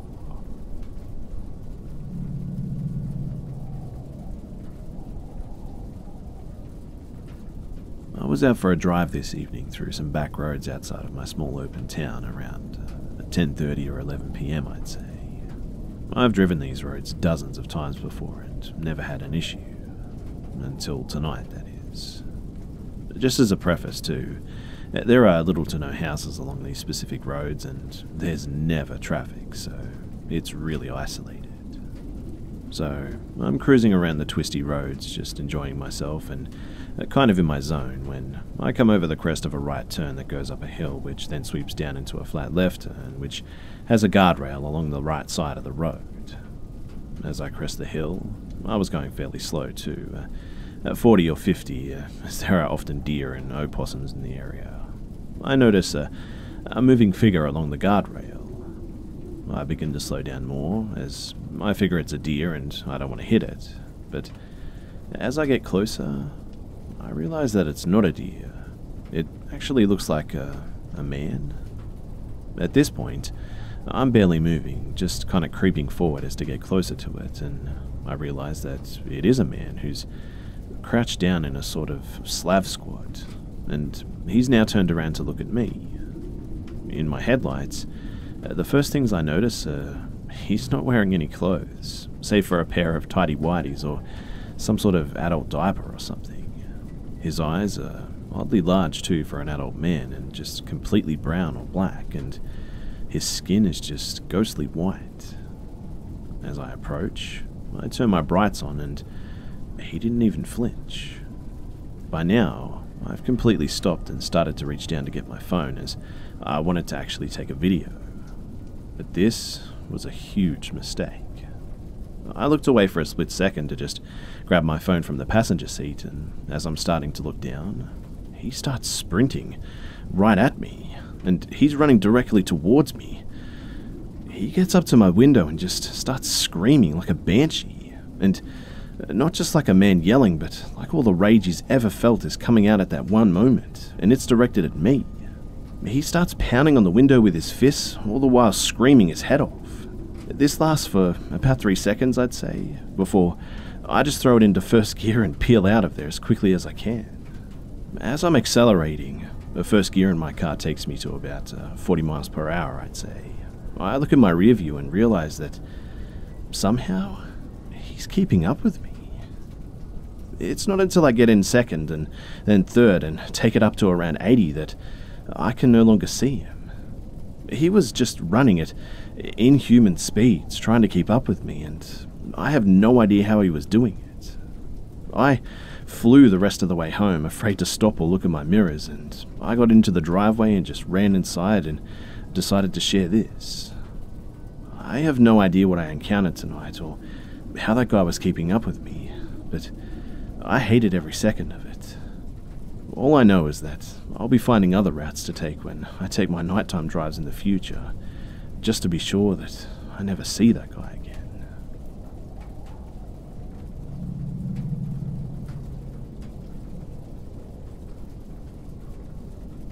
So, first for a little backstory. I've worked on and off at a psych hospital for the past 9 years, I'd say. It used to be a regular hospital too, but eventually it was bought out and turned into a standalone psych facility. For the most part, I've worked overnights in the children's unit, which used to be the maternity ward when it was the old hospital. The main part of the unit is a hallway with a nurse's station, bedrooms, a day room, and a quiet room too. The quiet room is just a small empty room that can be used as a timeout for the kids or locked seclusion if necessary. Overall, it was a pretty cake job. I would get to work 15 minutes early and just finish everything I needed to do for the night as fast as possible, and then just post up in a big comfy chair at the end of the hallway and read a book or watch Netflix on my phone until it was time to wake all the kids up. In my 9 years there, I've had a lot of creepy and paranormal experiences, but the ones I'm about to share today are the ones I've always considered to be real because it wasn't me that experienced them, but the patients on our units. So, one night between 3 and 4 a.m., a very young patient came out of his room because he was having trouble sleeping in his room. We let him take his pillows and blankets and set up a mat on the floor of the quiet room so that he could lay down in there. He stayed in there for Almost an hour, I'd say, and then brought his pillows and blankets near me and sat down. Since patients aren't supposed to just chill in the hallway and all that, I told him that he needed to go back to the quiet room, and he listened. A few minutes later, he came back out, and this time the nurse came out of the nurse's station and told him that he needed to go back into the quiet room or go back into his bedroom. The patient went back into the quiet room, and a few minutes later, he came out again and sat down by me. I didn't really care if this kid was out in the hallway or not, to be honest, but I know the nurse did, so I told him that he better get into the quiet room and go to sleep, otherwise he'd just end up getting himself in trouble. When I said this, though, the kid just started crying his eyes out and said, "I can't." When I asked him why, he said that because there was a man in the quiet room just staring at him. At this point, I was just like, okay, whatever, just stay out here, and didn't think too much of it, to be honest. But fast forward about 6 months later, we had a patient on our unit that was a lot more mature than most patients that we ever had. He really should have been on a teenager unit, but he was just shy of the age limit, so he was stuck on a unit with little kids, half his age and half his size, mind you. Anyway, he would wake up around the same time every night, between 3 and 4 a.m, and not be able to fall back to sleep. So he would stand in his doorway and just talk to me, and I would never really give him any issue about this because he was pretty chill, and it gave me a break from just staring at my book on my phone. One night, though, in the middle of our conversation, he abruptly stopped and asked, "Who's standing in the quiet room?" And when I said no one, his face just went pale. I asked what was wrong, and he told me that he swore that he saw a man just staring at him from the quiet room door. And when he looked back after asking me who it was, the man was just gone. I told him the story about the little kid who told me that he saw a man staring at him in the quiet room, and we both had a good chill down our spines, and the kid said screw this and just went back into his room. So, fast forward again about a year or two now, and we have this little girl in our unit who was just non-stop chaos. Very, very tiny and couldn't speak a single word that made sense, just garbled sounds. Always trying to bite us and scratch us, and seemingly never slept too. Everyone would say that she was possessed. She definitely wasn't, mind you, but anyway, one night after being bitten and scratched for hours straight, she was finally ordered into locked seclusion in the quiet room. It was about 15-20 minutes, I'd say, before she just started screaming bloody murder and pounding her hands on the door, to the point where her hands actually started bleeding. We let her out of the quiet room immediately, and as soon as we unlocked the door, she burst through it, pointing at the room, screaming, the boy, just over and over again. It certainly put a scare in me, as it made me remember the other 2 patients who said that they saw someone in the quiet room. After everything was calmed down, I grabbed some rags and disinfectant spray to go clean the door off after the kid pounding on it to the point of blood, and I felt just really uneasy going into that room after a kid screaming the boy, just beating their fists bloody to get out of there too. So when I opened the door back up, I slowly stuck my head inside to look around, expecting to see a ghost or something, but the room was just completely empty. But right after I pulled my head out of the room and opened the door up wider so that I could get inside, the light inside the room, it went out. Well, I noped out of there and I let someone else clean that shit room. Anyway, I always thought that this was an interesting one because, well, 3 separate patients saw someone in our quiet room, and I may have experienced something paranormal myself, in fact. I have lots of creepy stories from this hospital and my own life too that I wouldn't mind sharing in the future if anyone would be interested in hearing them. But let me know in the comments section below.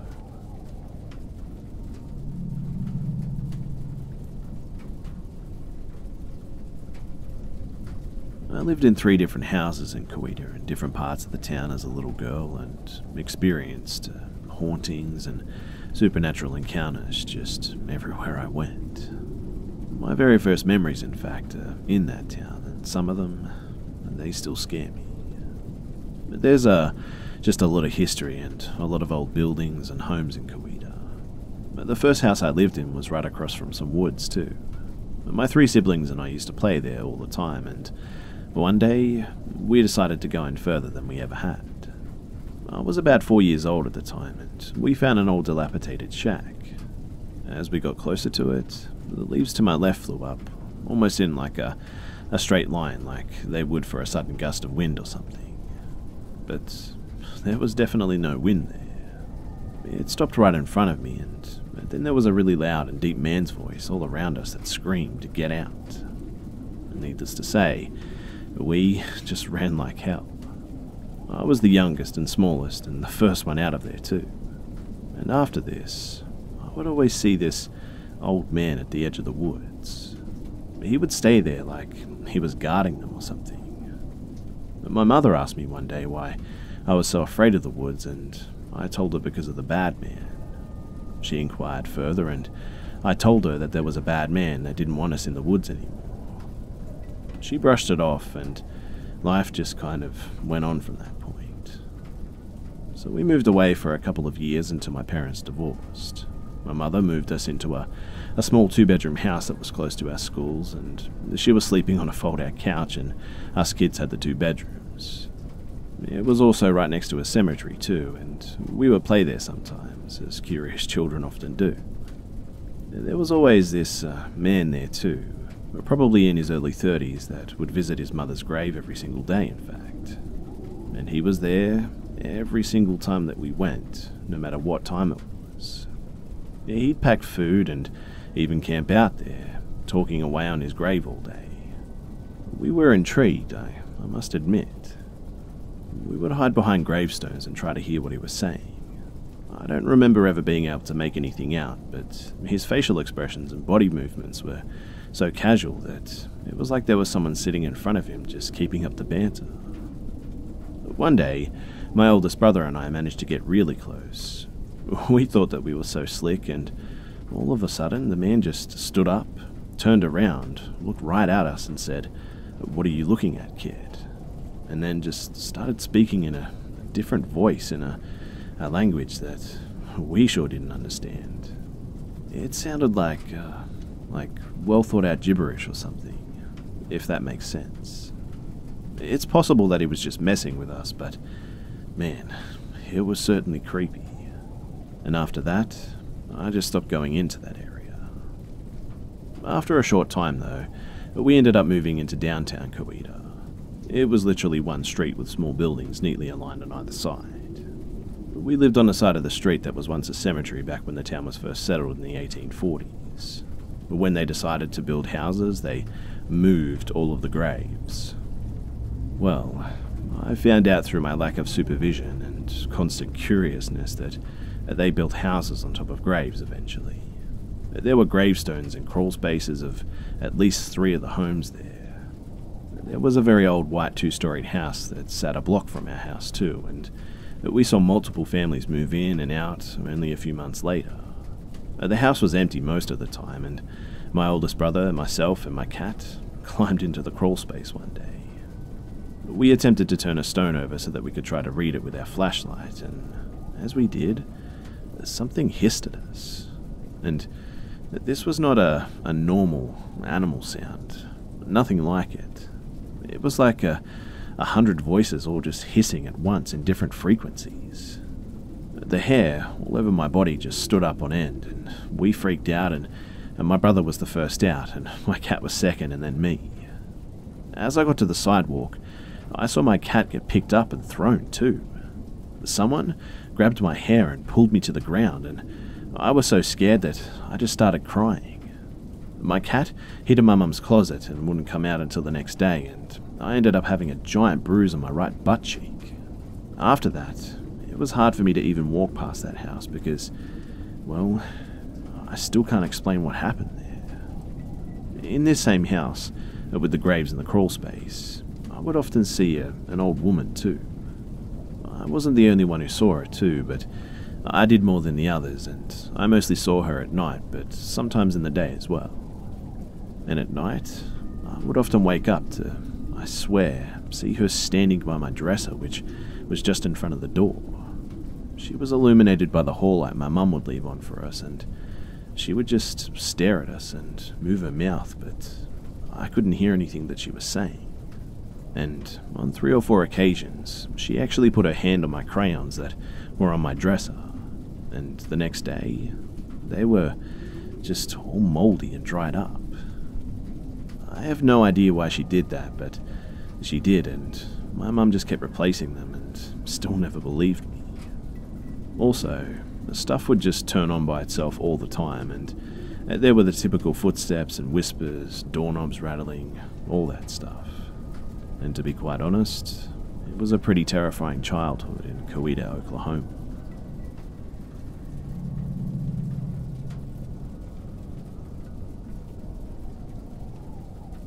So I'm a junior in college, and whenever I think about this incident or tell the story, it just still makes me shake, kind of, and it felt like it happened yesterday. So, a little bit of background first. I know it's hard for some people to believe this, but I grew up in a haunted house. There was an incident where a bucket flew across the room and almost hit me in the 8th grade. Something rubbed my leg while I was doing my hair in the bathroom once, roughly 9th or 10th grade, and just different stuff like that would happen. On top of all of this, too, I've also seen these, shadow people, and some friends even have, too. And emotionally, well, dang, man, the environment was just absolutely toxic. Just dark, and I don't know how else to explain it, but it was just evil.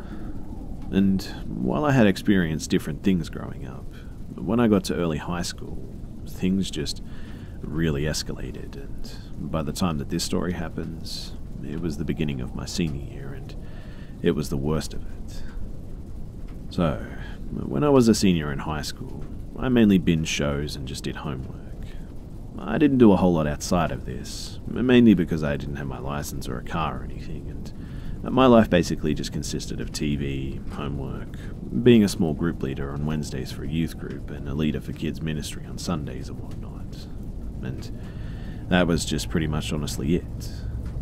I have a big family, and at this point, my 3 older siblings moved out, so it was just me, my twin, and my parents. I was used to always having someone in the house, but unfortunately, not at this point. We lived out in the country of northwestern Pennsylvania. My twin sister let me know that she had to leave for school early so that she can drive and cover a shift for work and all that. My dad worked about an hour away from our house, so he would not get back home until around 7, maybe later sometimes, and my mum was just out of town. So I get off the school bus at around 3 p.m, and I immediately go upstairs to my room to continue binging House. Around 4 p.m, I notice a noise coming from below in my parents' bedroom. I quickly wrote this off as our cats, though. However, the noise persisted and started getting louder too. So, around 4:30, I sat up in bed and listened, and it sounded like someone was throwing things and breaking things and tearing through things downstairs. Honestly, I just sat there kind of startled, in fear, and I didn't move. And for the next half an hour, I just listened, and man, it got real loud at one point. So, I got off my bed and quietly rested my feet on the tile flooring, and I could even feel it.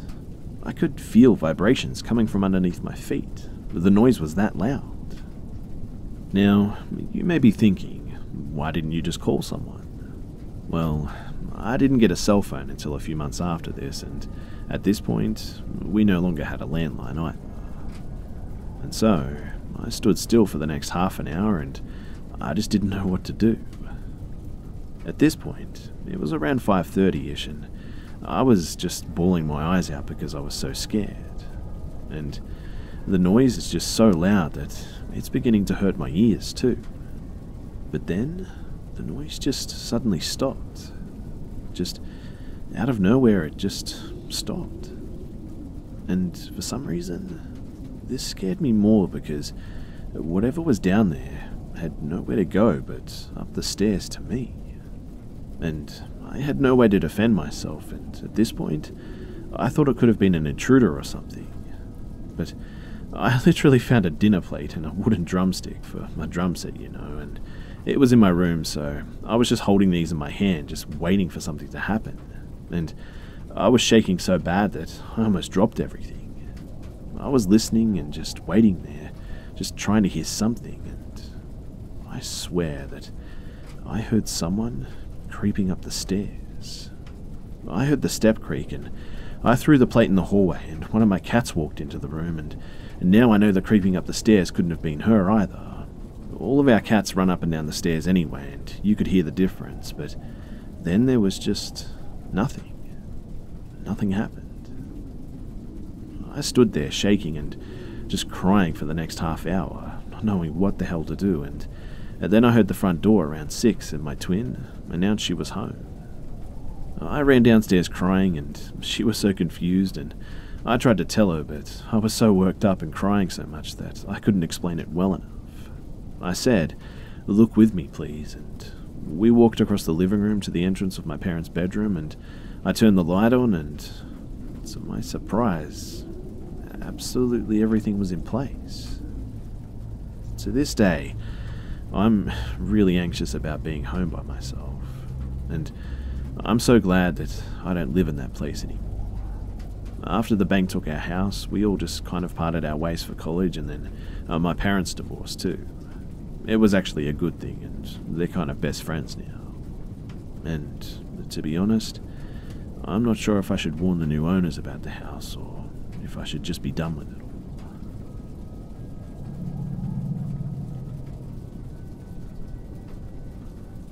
So, I was out in the country lands of Texas on this remote trail, mountain biking.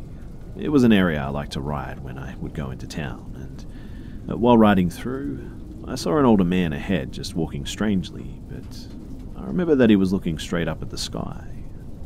I see him about 60 yards ahead of me, and it's a singular track, so I don't have room to go around him, so I simply stop, and he hears me brake and turns to me, now with his head level and looking at me. And what happened next made my skin crawl, and I'll never forget it.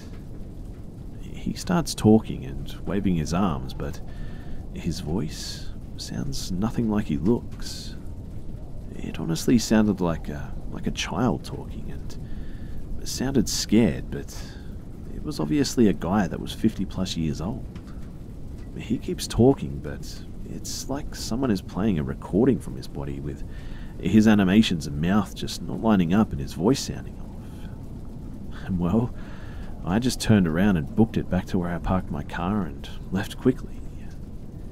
Now, I know that he could have just been a wilderness loony with a child's voice, but there were no other cars at the trail entrance, and he was a good 5 miles in without any gear or clothes that match a hiker or any sort of wilderness person at all. Plus, the sounds that he was making and the way that he was talking without things lining up was just impossible. Man, I hate remembering how he sounded in my head too.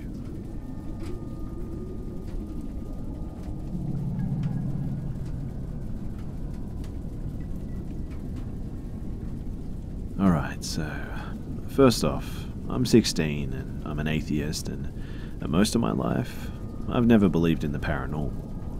But lately, I'm kind of revisiting events in my head that happened to me a while ago, and no matter how hard I try, I just can't find a solution for this stuff. So, when I was 10, my parents and I moved into a house. I don't live there anymore, but we had to leave our apartment as soon as possible, and not long after we moved in, I experienced some just really weird shit. The way the upstairs was set up is that as soon as you walk up the stairs, there's a bedroom, and then there's a door that leads to a smaller one. I had the larger bedroom accessible by the stairs, and it also had 2 closets. So, about a week after we moved in, I was trying to sleep and my parents wanted me to go to bed early, but I've always had problems sleeping. Keep in mind that I was wide awake and not drifting off at all at this point. So, I don't think that this was sleep paralysis or a lucid dream or anything. I was even on my iPod and just listening and clicking buttons and all that. My cat was sitting next to me on my bed, and all of a sudden, I just hear this screaming coming from one of the closets, like really loud too. It stopped for about 5 seconds and then just started again. And it repeated about 10 more times and then just stopped. I could even hear the scream echo, and it sounded like a girl who was probably around my age at the time, I think. I looked in the direction of the closet, and so did my cat with his ears back, and I didn't see anything. The next day, I told my parents, and they didn't hear a thing, and my dad didn't even believe me, in fact. When my mum was alive, she experienced some weird things there as well. For example, she heard someone say a name, but it sounded like me when I was dead sleeping. Whatever it was, it didn't even say Mum, but her actual name. She woke up, but realized I wasn't the one who called her, and I just went back to sleep, and so did she.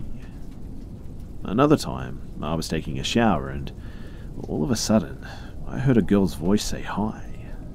I almost shit myself too, and I turned the water off and ran downstairs with a towel on and made my mum come upstairs and stay in the room while I got dressed because I was just that scared to be alone. I also spent the rest of the night downstairs with her on the couch. Another time, my mum was upstairs showering and I was on the couch downstairs, and all of a sudden I heard my name get called really loudly, like in her exact voice too, so I ran upstairs after hearing it, thinking that something was wrong, and it was about 3 times that I heard it, and she was still showering and all that, and I said to her, "Is everything okay? What do you want?" She was really confused, and she told me that she never called me, though. I'd also noticed just small things misplaced, and eventually finding them somewhere else that I knew that they were not left. So yeah, that's all for now. As of right now, I live in my mum's childhood home with my dad, and I've experienced some things here too. So did my mum and grandpa when they were alive, and that's for another time though, I guess. I just never understood what all of this was, and I don't want to believe that it was a spirit or spirits, but to be honest with you, I just can't come up with any other logical answer. Anyway, let me know what you guys think. I'd love to hear from you.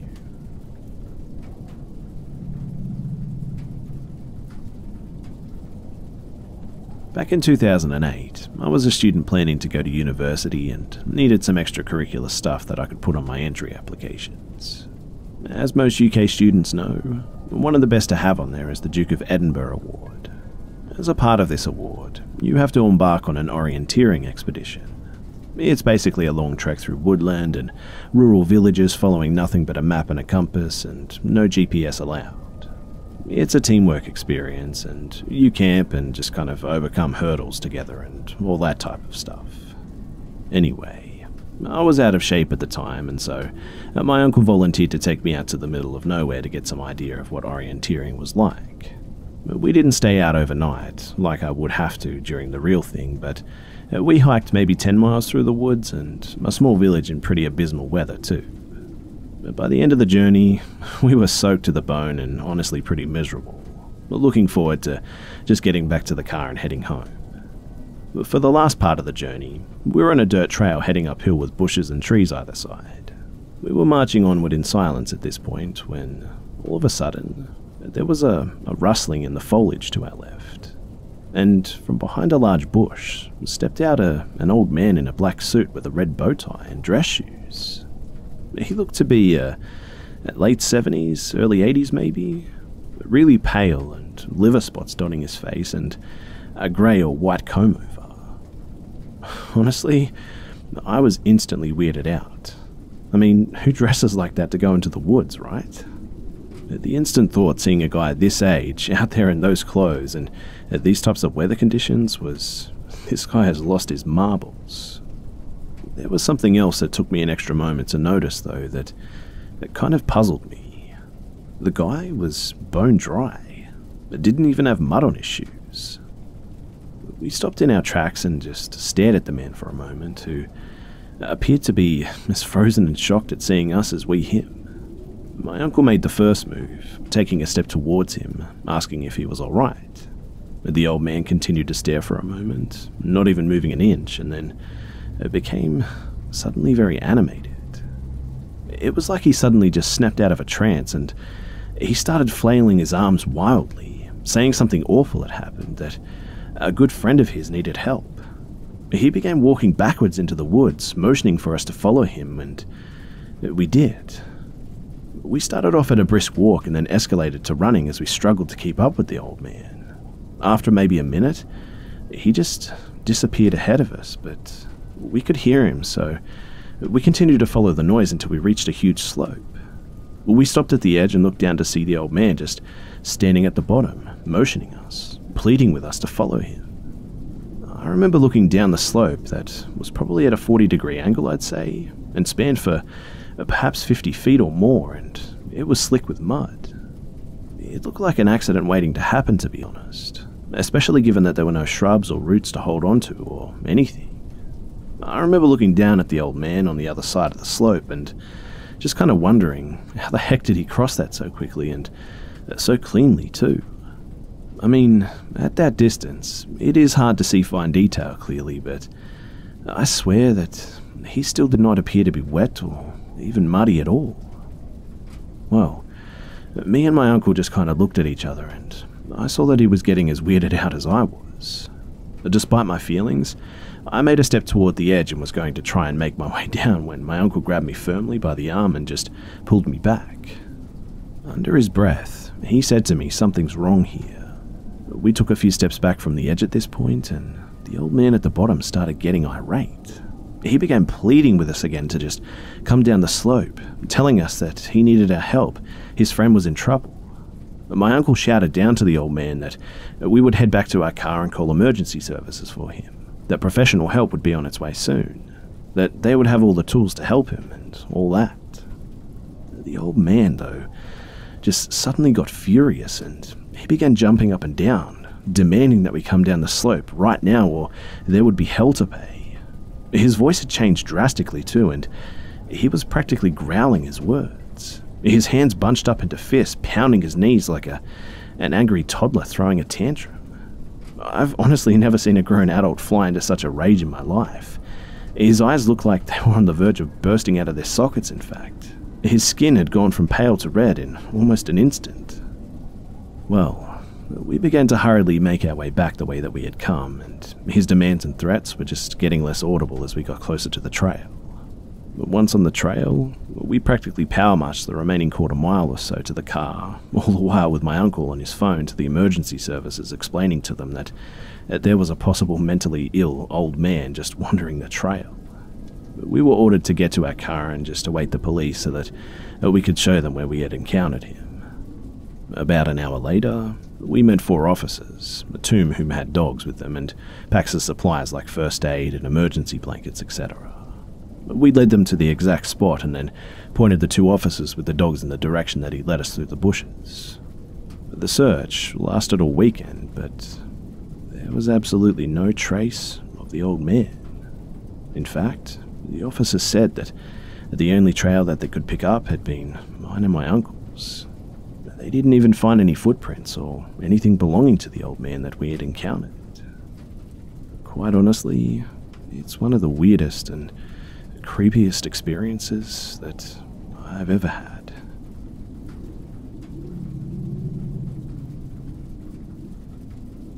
So last night, I was at a classmate's house working on a group project that we have due tomorrow. I live in an apartment in the town where our university is located, and my classmate lives at his parents' house, which is in the foothills just outside of town. In order to get to the house, you have to drive along a relatively secluded and narrow 2-lane road for about 5 to 6 miles. We started working on the project at about 6 p.m, I think, and I ended up hanging around for a while after we had finished our working. So I left his house pretty late at about 11, I think, and started down the road back towards town. I didn't realize how tough it would be to navigate the road at night. There were no streetlights, and the road was unkept and just riddled with potholes everywhere. And on top of this, I had no cell service, so I had to drive very slowly to make sure that it didn't blow out my tyres, since I had used my spare a couple of weeks back. I figured I was about 3 miles from the house when I rounded a tight corner and saw a pickup truck with a camper shell just parked diagonally across the road. The manner in which it was parked completely impeded my path, and I couldn't drive around it because there was a gully on both sides of the road. The only way for me to go at this point was backwards, where there was a pull-off that I could use to turn my car around. At first, I couldn't see inside the cab, but when I turned on my high beams, I saw that there was a man just slouched over in the driver's seat, his head resting against the steering wheel as if he'd been knocked out after a bad accident or something. I immediately sensed something was wrong, though, because the way the car had just coincidentally come to rest in a position that totally blocked the road was a huge red flag for me. I had heard of stories of people playing dead in the road as a way to lure unsuspecting people out of their cars so that they could rob them. And I decided fuck this shit, and elected to go back to my classmate's house and explain what was going on. I threw the car into reverse and kept my eyes darting back and forth between my rear view and the truck. I looked and saw that I was almost to the pull-off where I could turn around, and when I looked back, my heart skipped about 5 beats.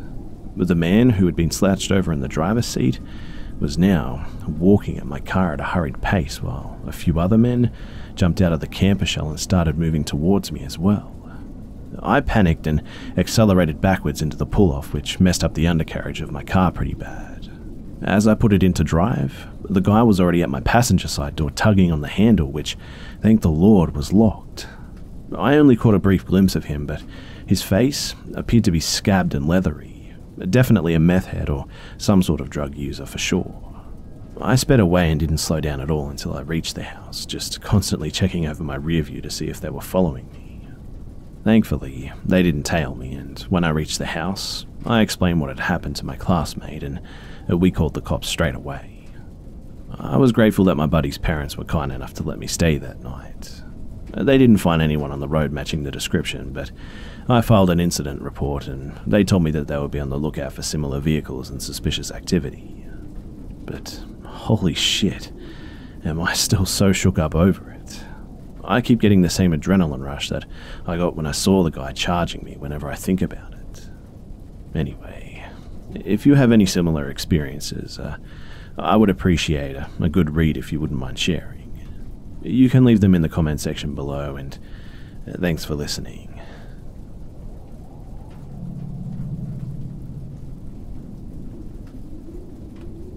I was around 10 or 11 when this happened, and I was home alone.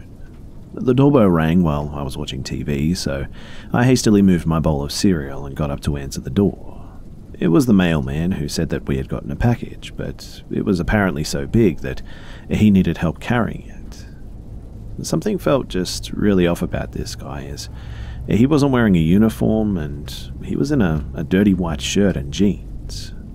I asked him where his truck was because I didn't see it parked out front, and he said it was around the corner and just to follow him out to grab my parcel. He kept telling me to go with him, but I politely said that I wasn't feeling well and that we would just get our mail from the post office and whatnot. He said how much of a hassle that would be and to just go out and get it then and there. I said that I had to get my shoes on from upstairs, and he waited outside. I locked the door and bolted upstairs, closing all the windows, and I called my mum to come home and explained everything. The man was still outside, and he shouted at me, asking if I'd gotten my shoes, and I replied that my mum was coming because she's much stronger and could carry the package for me. And once I said that, he was quick to run, and I never saw his face again. They never did catch him, and I hope that he never lured any kids and tricked them into going near that van, but he sure was one hell of a creepy mailman.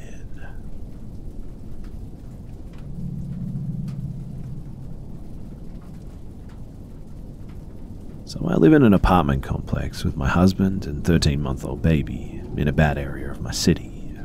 Last night, my husband was at work. He works until 11 PM most days, and I just kept hearing a strange noise from near my balcony. I turned the porch light on, expecting to see a stranger with a toothy grin and a knife in his hand. But instead, I saw nobody and went back to what I was doing. Again, I heard a strange noise and nervously checked, and nobody, and nothing. I thought to myself that if it was just my neighbours outside, that I was probably weirding them out by opening the slider door so often and turning the light on and turning it off and turning it back on again, etc. So I came back inside and shoved some headphones into my ear hole so that I could stop frightening myself. This worked beautifully, and I forgot all about the noises that I heard. Typically speaking, around 9:30 or so, I usually take a hot and relaxing bath to just prepare my mind for slumber. I got caught up with something on the interwebs though, and I ended up not getting up from my kitchen until right before 10 p.m. Around the time that I arose to bathe, I heard a pounding outside of my apartment door. I glanced out of my apartment's peephole and I didn't see anyone. I can only see one other apartment. There are 4 on my floor, out of the peephole. However, since I'm nosy, I decided to wait until maybe I could see this person. I mean, they were really pounding on the door quite hard. It was shaking my apartment door, in fact. And after probably 8 minutes or so, the pounding just stopped. I waited and still no one. The neighbours hadn't answered their door either, and you can hear everything through these doors. The silence continued for maybe 5 minutes or so, and a couple of minutes after I walked away, it began again. This time, though, it sounded like it was my door. Now, I'm a very anxious person, and I do not like being alone in my apartment at night, and refuse to open the door if I don't absolutely have to. So, I cautiously looked through the peephole, and I saw absolutely nothing again. This really terrified me, and I messaged my husband and he told me to call our building security. The pounding got louder and louder, and then it stopped for several minutes and then abruptly continued, and this went on for quite some time. I stared out my door's peephole, wondering what the fuck was going on, as I just tried to rationalize what was happening. But maybe someone's actually knocking on the neighbor's door, and it just sounds like they're knocking on mine. Maybe someone's looked outside and is pounding on that door. And then my thoughts were disrupted as someone began to scratch at my door. My apartment door is metal, so I could distinctly hear the sound of a person's nails running across it. I glanced at the peephole, terrified at what creepy creature I might discover, and again, no humans in sight. I then decided that I should go to the closet in my bedroom and call security, away from the front door and far enough away from my baby's bedroom so that she couldn't hear me.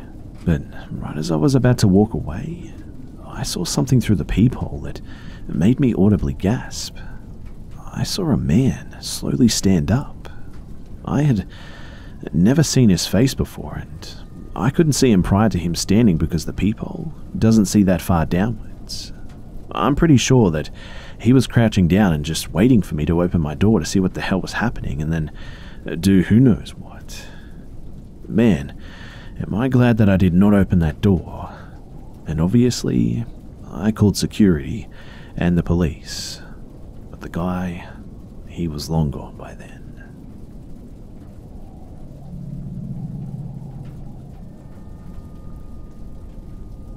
So, it was late one night, and I decided that the middle of the night was when I wanted to go to the local 24-hour grocery store to get a few snacks.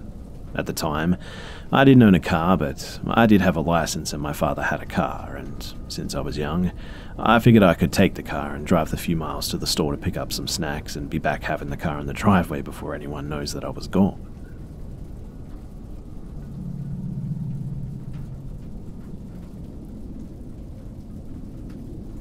So this story happened many years ago when I was 19 years old and lived with my parents at home in a fairly bad neighborhood. At the time, I had a large loving dog that was half Great Dane and half English Mastiff, who was the sweetest little angel that you could ever meet, but absolutely massive.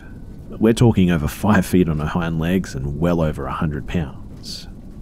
So, it was late one night, and I decided that the middle of the night was when I wanted to go to a local 24-hour grocery store to get a few snacks. At the time, I didn't own a car, but I didn't have a license, and my father...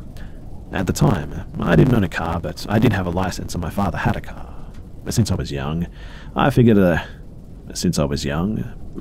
I could take the car and drive the few miles to the store to pick up my snacks and be back having the car in the driveway before anyone knows that I was gone. The only issue was that I knew that my dog would start barking and crying if I left her alone while I went to the store. So I decided that I would take her with me and leave her in the car and just quickly duck in and get stuff. And since it's the middle of the night, it wasn't going to be hot and all was going to be okay. I get to the store and get out, and I pick up a few snacks and pay the total and head back to the car. It's the early 2000s and my keys are on a lanyard around my neck, and as I'm walking quickly towards my father's car, I notice in my peripheral vision that there's a man who's gotten up from a bench on the side of the building. I hear him say something, but I don't turn around and have no clue what it was. I start to quicken my pace and wonder if I'm being paranoid, but by the time I open my car door, this man was in full sprint towards me. I slam the car door shut, and before I can even lock the door, I see a hand slam on my window, full palm. In the next split second, my beautiful, amazing, huge dog lunges from the passenger seat across my driver's seat towards the window, with teeth and barking, and I had never seen her act like that before. Then, I hear an "oh shit" before the man just disappeared off into the darkness. I got home safe that night, and nothing came of it. The neighborhood that the store was located is notorious for panhandlers and thefts and robberies, so I can't tell you for sure what that person wanted from me, but I got a pretty good idea. I don't know if they would have hurt me or if I was just overreacting, but what I can tell you is that I'm very glad that my dog was with me that night.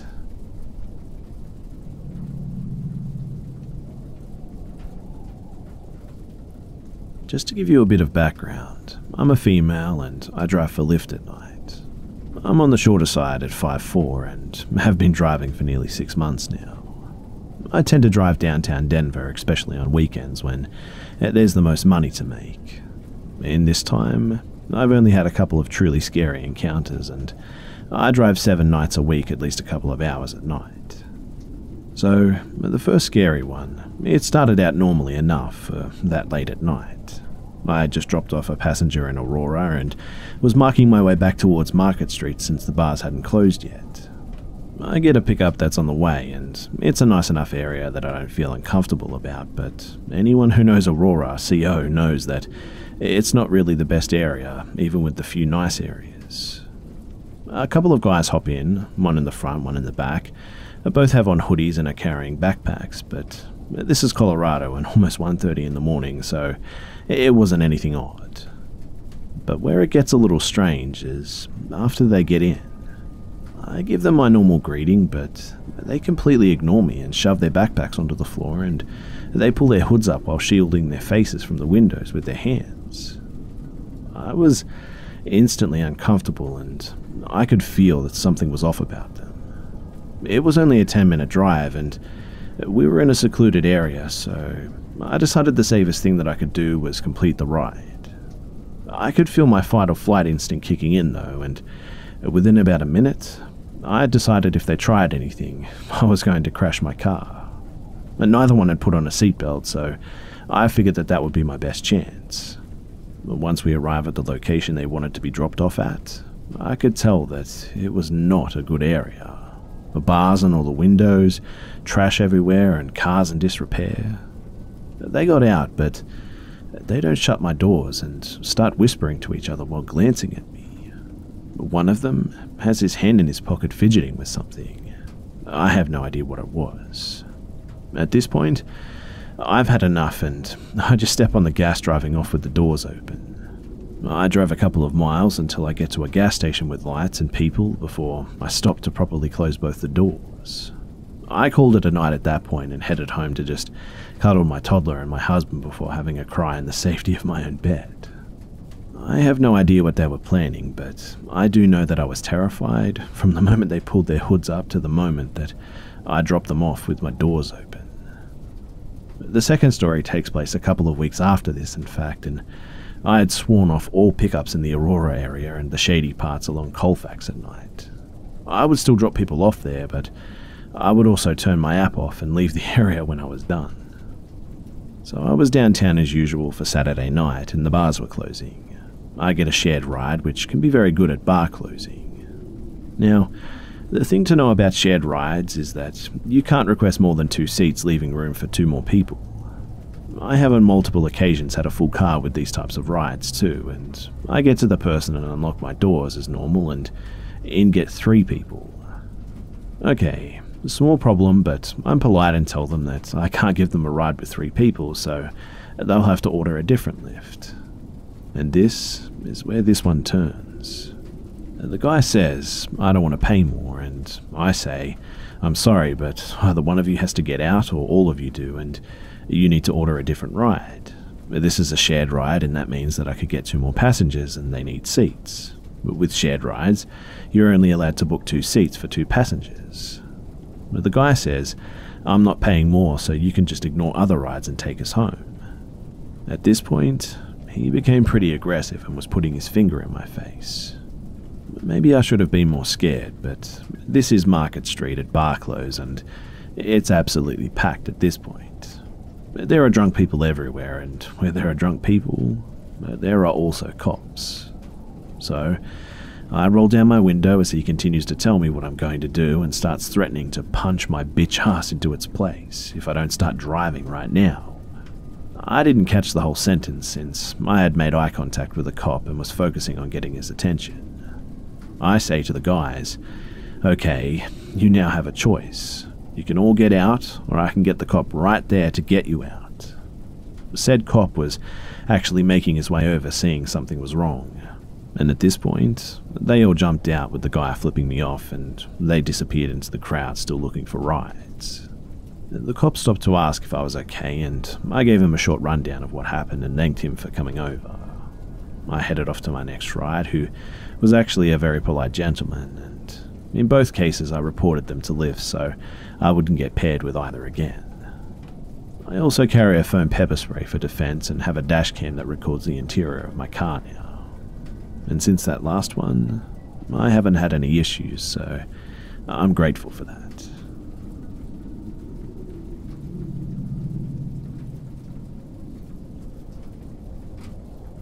I've reached out to the mods with evidence to verify this story. I just have to send them this link after posting, so it may take a little while to get verified, but I'm noting this because I know that this story seems completely ridiculous, but the girl I experienced this with is actually insane. So, a lot of people may have heard about this girl. She was all over the news after she stalked a guy, bombarded him with 65,000 texts, and broke into his house all over one date. We met shortly after she went on that date with him, and we were friends for a while before she broke into his house. At first, she seemed like a nice, albeit quirky person. I met her when I spent a couple of months visiting the west coast of the US in the summer of 2017. I thought that she was cute, and we spent a lot of time together. We were living next door to each other for a few weeks, and we were never really more than friends. I stopped having any sort of non-platonic feelings after she started talking about a guy that she had met on some dating website. Apparently, he was her soulmate, and she had somehow been guided to him by following her birth calendar. I would only later come to know that they had only been on one date, and he never spoke to her again. I thought that was weird, but I enjoyed our conversations for the most part, and she was funny and nice, so we remained friends, and eventually she moved on to short flings with a guy and then another girl from Tinder. All the while, still talking to me about this guy that she was going to marry, saying that she liked how jealous he got when she would tell him about hooking up with other people. A couple of weeks later, and she started to get really erratic too.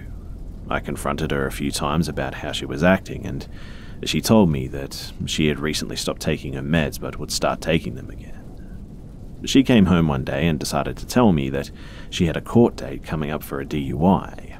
I have no idea if this is actually true, but if there's a way to find that out, it happened in Arizona and her name is pretty easy to find, so someone could look it up if they wanted to know.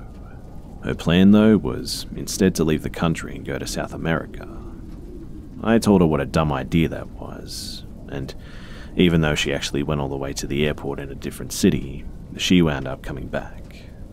Apparently, her soulmate was no longer answering her texts, and she took that as a sign that she should drag her ass back to where he was and fix their relationship. She was upset that he may be seeing other people, even though it seemed okay to her that she was seeing other people. Later on, she told me that she had texted him and said that if he blocked her, she would know that that meant that he wanted her to come and find him. Obviously, he blocked her, and obviously, that didn't go over well with her. So, she moved a couple of days later, and the summer was ending, and I moved back to the East Coast. I didn't hear from her for a while, but then we started talking again through text and WhatsApp. She told me that she found a roommate and was working on her art again, and just generally seemed like she was in a better place. I was happy to have my friend back and healthy, but that didn't last longer than a couple of months. Eventually, her behavior started to seem erratic again. She was sending dozens of texts at a time, and they were just all over the place. Several of them had to do with her soulmate and how she was still following him, even though he had called the police and blocked her. I told her to stop and tried to get her to take her meds and tried to reason with her 100 times. I was on the opposite side of the country, though, and had no way of getting in touch with her family, who I never knew much about anyway, or friends to try and get them to help her.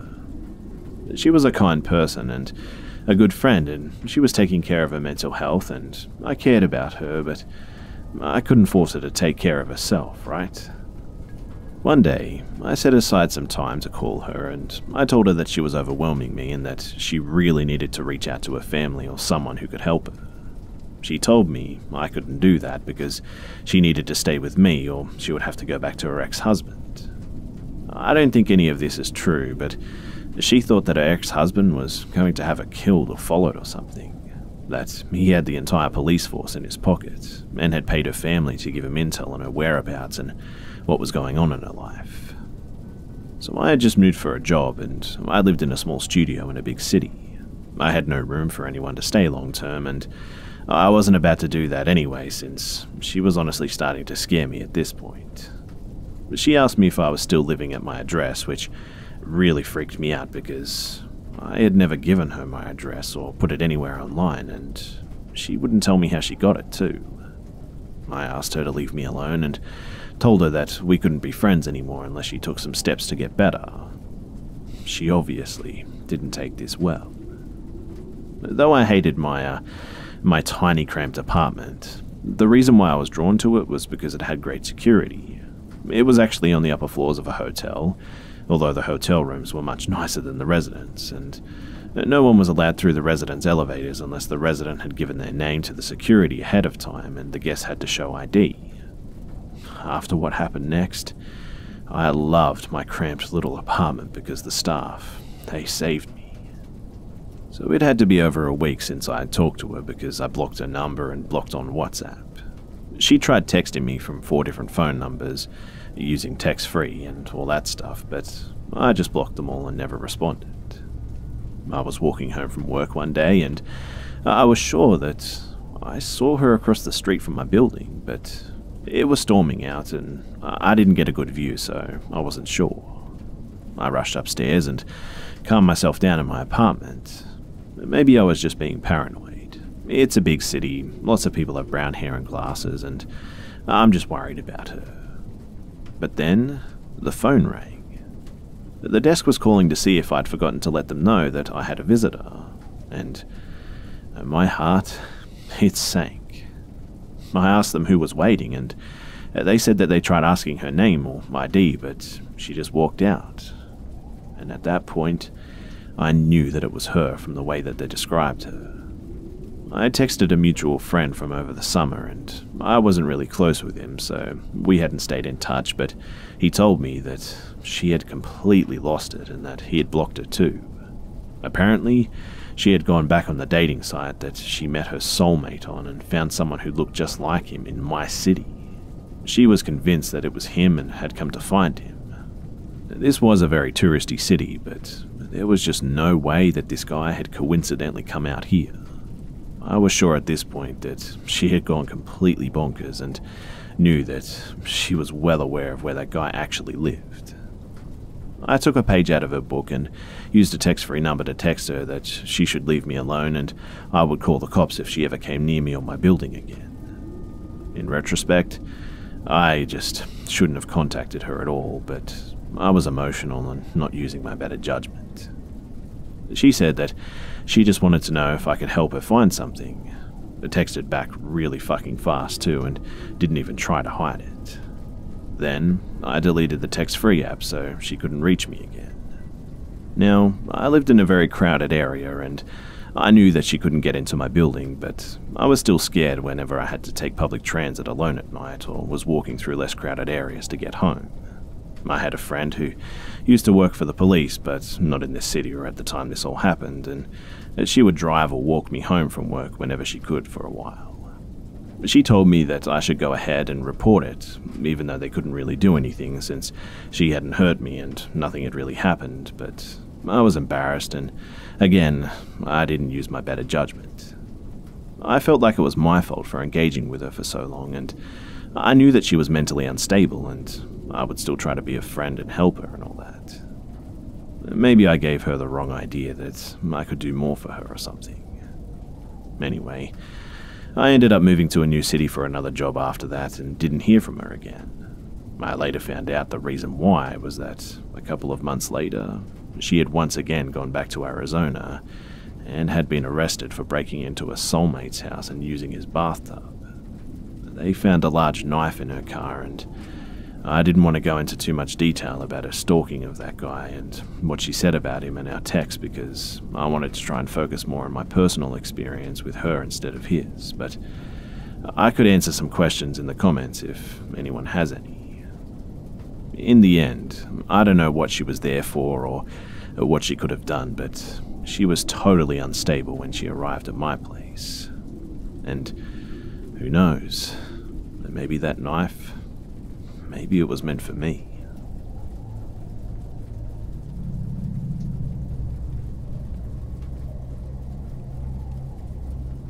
Back in 1998 or 99, I was around 5 or 6 years old and living in a crime and drug-ridden part of the downtown area.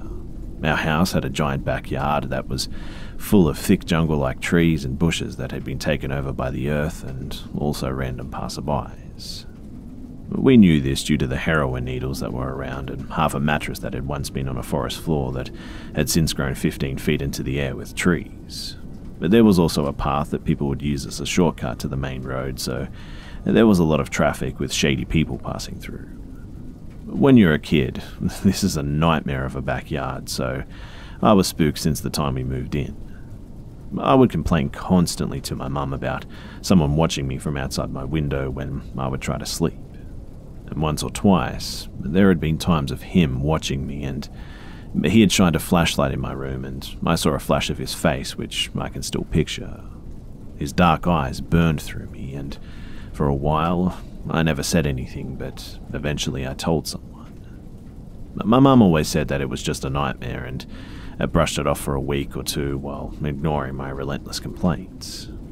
Eventually, after having to fight with me to go to sleep one night, my mum had dragged me outside the next morning to prove me wrong. We went outside to my window, and to her surprise, the grass had been stomped on, only outside of my window, to the point that the grass was almost dead and mud remained. There were also tons of scratch marks from a tool of some kind just outside of the window, as if someone was trying to break in. I was in a basement with one of those small windows that don't open, so breaking in through there is super unlikely, but it still shook my family. My mum was horrified, obviously, and had started making plans to move, but we were so broke growing up that leaving right away was just not an option. Around that time, me and my best friend, who was also my next-door neighbour, had become inseparable. We hung out almost constantly and had no sense of danger and would do dumb stuff like go to other neighbours' houses and ask for candy and whatnot. Our favourite was this elderly lady who always had hostess cakes for us, and we would actually go inside her house to hang out there. She was unbelievably nice and took care of us in a way, and our parents had no idea that we did this, but it was our little secret. One day, we were playing around the neighborhood and my mum yelled for me to come home so we could go pick up dinner just around the corner. But we were only gone for 15 minutes at most, and when we came back to the house, we were in complete shock. The street was closed off with crime scene tape, but there were 2 of 3 new station vans, a dozen police cars, and either a life flight helicopter getting ready to touch down or a news helicopter of some sort. Apparently, while we were gone getting our food, a man who was not from the neighborhood but had been staying with his mum for the last few weeks had walked past my best friend's yard and saw her on the phone. She was talking to a friend and making faces or whatever young kids do, and this man thought that she was making fun of him and talking about him on the phone. This man got so upset at the thought of someone making fun of him that he walked back to his mum's house and came back with a butcher's knife and was planning on killing this girl for mistreating him. Because of where she was sitting on the porch, she could see him coming back with the knife and ran inside her home and locked herself in the bathroom and called the police with the phone that she luckily already had in her hand. Unfortunately, my friend's mum was in the kitchen and was not so lucky. The man took his anger out on her and stabbed her so many times that I can't even remember the number, but I think it was in the 20s. Somehow, though, she survived and made a full recovery after many surgeries. After his arrest, the story was all over the news, and I remember watching it with my mum pretty religiously to make sure that my friend's mum was alright. They posted his mugshot, and I remember the most intense amount of fear flowing through me, because the man who stabbed this woman was also the man who watched me outside of my window at night. I actually later found out too that we had met this man weeks earlier at the elderly lady's house that we frequented for candy. It was her son, and he had initially met us at her house and had been keeping an eye on us ever since. He had only gotten out of prison a month or so earlier too, and was staying with her since his release. I just never took note of him when we first met, but maybe if I did, I would have known right away who my Night Stalker was and could have perhaps prevented all that happened after. In the end, we never did end up moving. My mum figured that the danger was gone, so we just stayed another year, and to this day, I never sleep with my blinds open.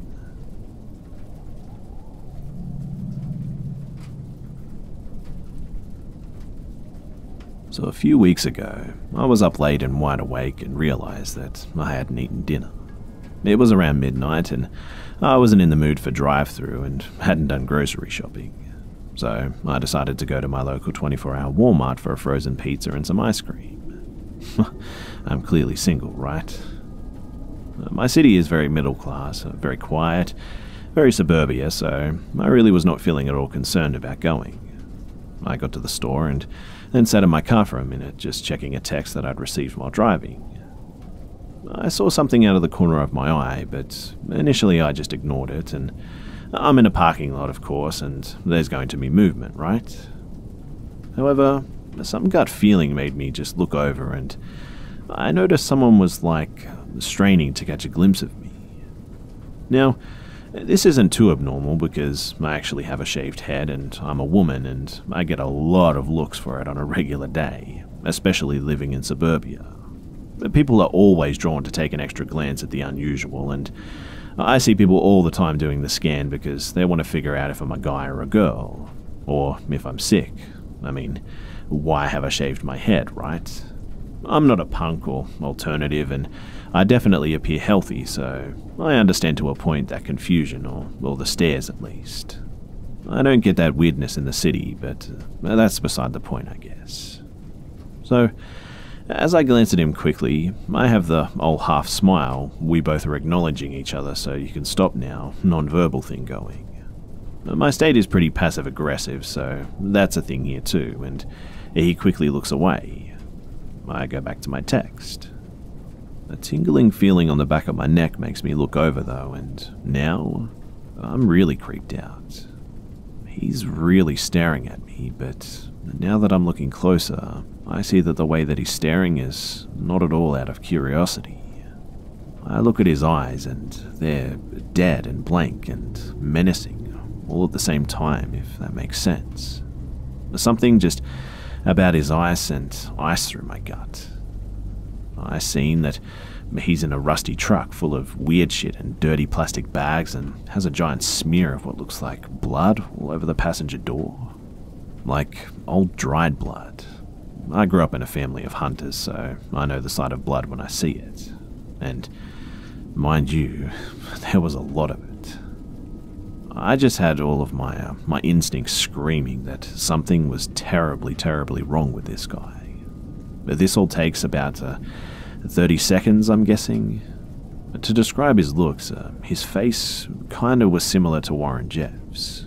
Not that it matters, but I'm just trying to paint a picture here. I should mention too that he was not blinking and he was really straining to see me. He held up his phone without looking at his phone and still not blinking. And then there was a flash. He's just taken a picture of me. I'm scared at this point and my fingers and knees are trembling, and I push down on the brake and it takes me a few tries to push the button to start the car. He takes another picture and he starts his truck. And well, I drove right the fuck out of that parking lot and onto the main road. He's following me and I debate calling the police at this point. I'm about to call when I realize that he's not behind me anymore. Okay, so I guess I'm fine then. Everything is good and everything's cool. I took the long way back to the store. Yes, back to the store. Apparently, I'm incredibly stupid. Anyway, I get to the store, a little jumpy, but he's not around. I'm inside with my basket, and I have my pizza, and now I'm browsing for my ice cream that I'd like, and I see another flash. I turn, and it's him, at the end of the aisle, and he's still holding his phone up weirdly without looking at it. His clothes are dirty as hell, and now I'm pissed, and I yell, "Oh, fuck this dude," because I get aggressive when I'm scared. I slammed the freezer door shut and began stomping toward him, even though I was fucking terrified, mind you, to try and scare him off, and it kind of worked, and he ran off. The ice cream is near the registers, so I grabbed a random one and just very quickly hustled to the register. He wasn't behind me at this point. So I start ringing up and look behind me, and he's in the woman's clothes section, which is right behind the register, and he has his hand on a pile of shirts and he's kind of fingering or rubbing the shirt on top and looking at me. I told the cashier as quickly and as quietly as I could what was happening, and she called the MOD, who I guess called the police. She advised me to stay by her, and he must have gathered what was happening and just scampered off at this point. But by the time that the police arrived, he was gone, and my shock had worn off and I was visibly upset. The police not only walked me to my car, but followed me home too. It's not too far, to make sure that I wasn't followed by the creep. I'll never go to that store again, and I've been getting just so creeped out coming home at night. I live alone half the time too, and my daughters live with me the other half of the time, and honestly, I just don't feel safe anymore.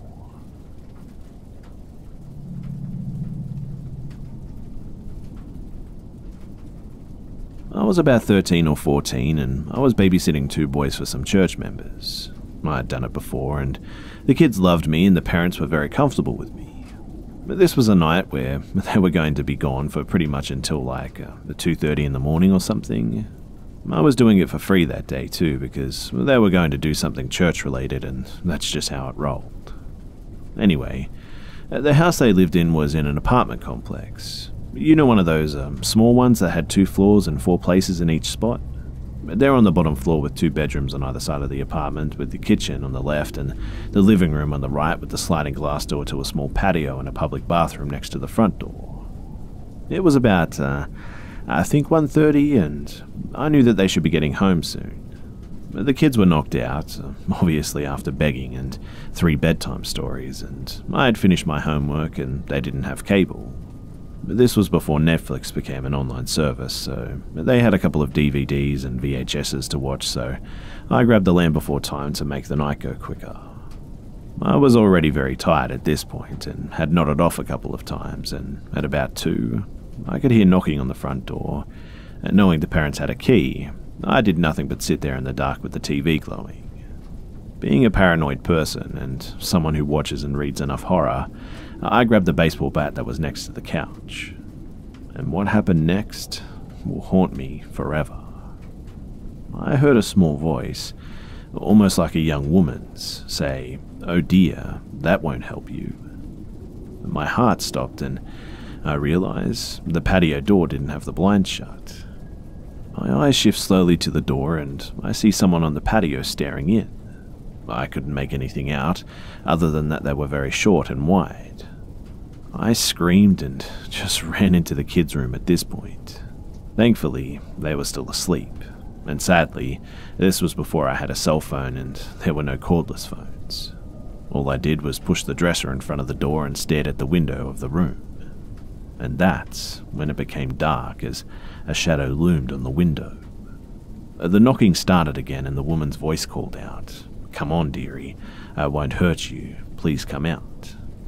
The window was being knocked so hard at this point that I was afraid that it was going to break. But the kids finally woke up and they were screaming and scared, and I was a big girl and could at the time lift my own weight, but knowing that I had 2 kids with me, I became vulnerable and afraid. Within 2 seconds, I hear the father yell out, "Hey, who the hell are you?" And the person just ran off. The front door opened and there was harsh knocking on the kids' bedroom door. Thankfully, it was the parents, and after I let them in and put the dresser back, I explained what happened and they called the police. When they arrived, they obviously found nothing, but the bushes that hide the patio were obviously cut up and ripped up to get through. I babysat for them once more after that, but after they moved away about 5 months later, I never babysat anyone ever again. And again, to this day, I know the woman was long gone, but every time I hear a knock, a chill runs through me.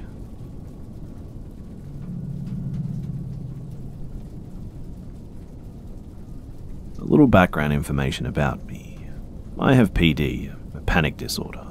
For those who don't know what it is, it's a mental illness that causes extreme anxiety, severe panic attacks, and just a slew of problems. I've been suffering from this for over a year now, and while it's getting better, it's still very difficult to deal with, and keep this in mind as I tell the story. So, my husband and I have been married a little over a year now. The time that we were married, unfortunately, I was undergoing medical issues that no doctors could seem to explain. I was having panic attacks all the time, and they would be so severe that I would have to be taken to the ER, where they would have to literally sedate me to calm me down. I was also losing weight at an exponential and scary rate, becoming sicker and sicker as time just went on. Not even a month after we married, I lost my job and was homebound while my husband worked second shift, which was 4 p.m. to 3 a.m. He would arrive home around 4 a.m., leaving me alone most of the time. My parents and younger brother live close by, perhaps a 10-minute drive at most, but at the moment, my mother, who is a school teacher, and father works in a factory, were unable to watch over me.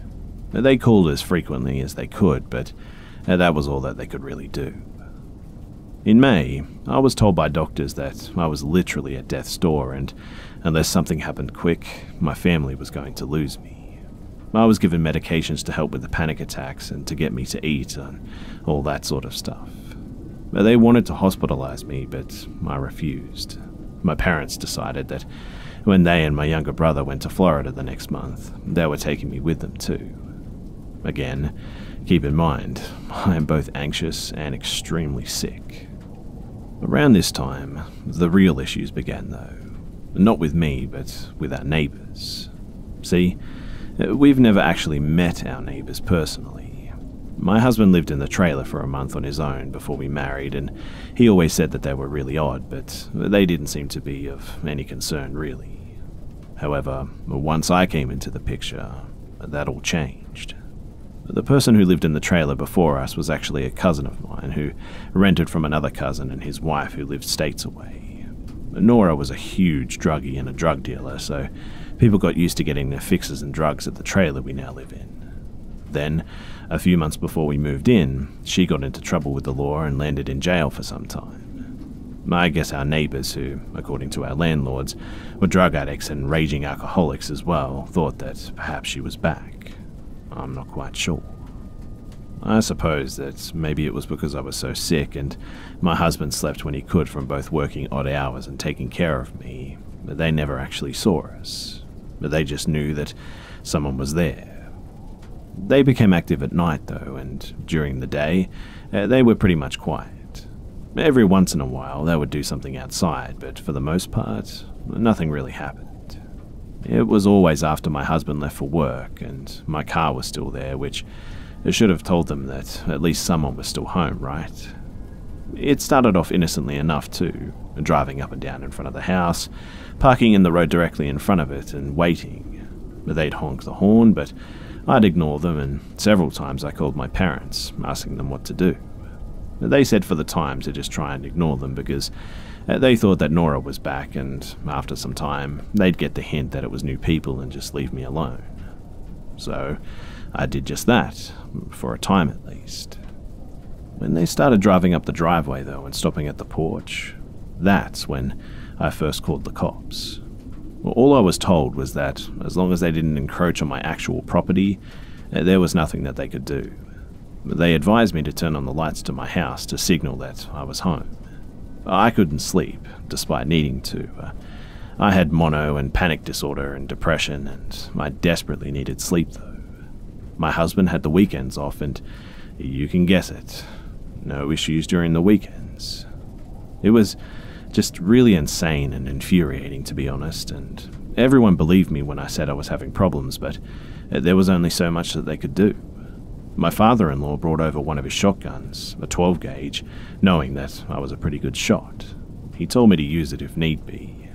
Another background thing too is that I shot trap for years, and when I was 18, I placed second in districts. I chose not to go to state, but knowing I was good enough for second was a proud moment for me. And my father-in-law made me promise too that I would use it if it came to it, so I did. So one night, my husband was at work, and I guess my body finally shut down. I fell asleep for once, only to be woken up around 1 a.m. by the sound of our neighbor's truck tearing out from behind the trailer. I jumped up and looked outside to see them driving out of our driveway.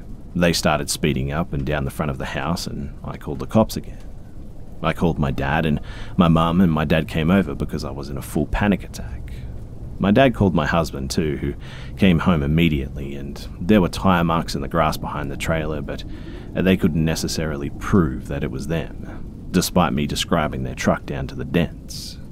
My dad told the cops that this had been going on long enough, but again, not enough evidence or proof.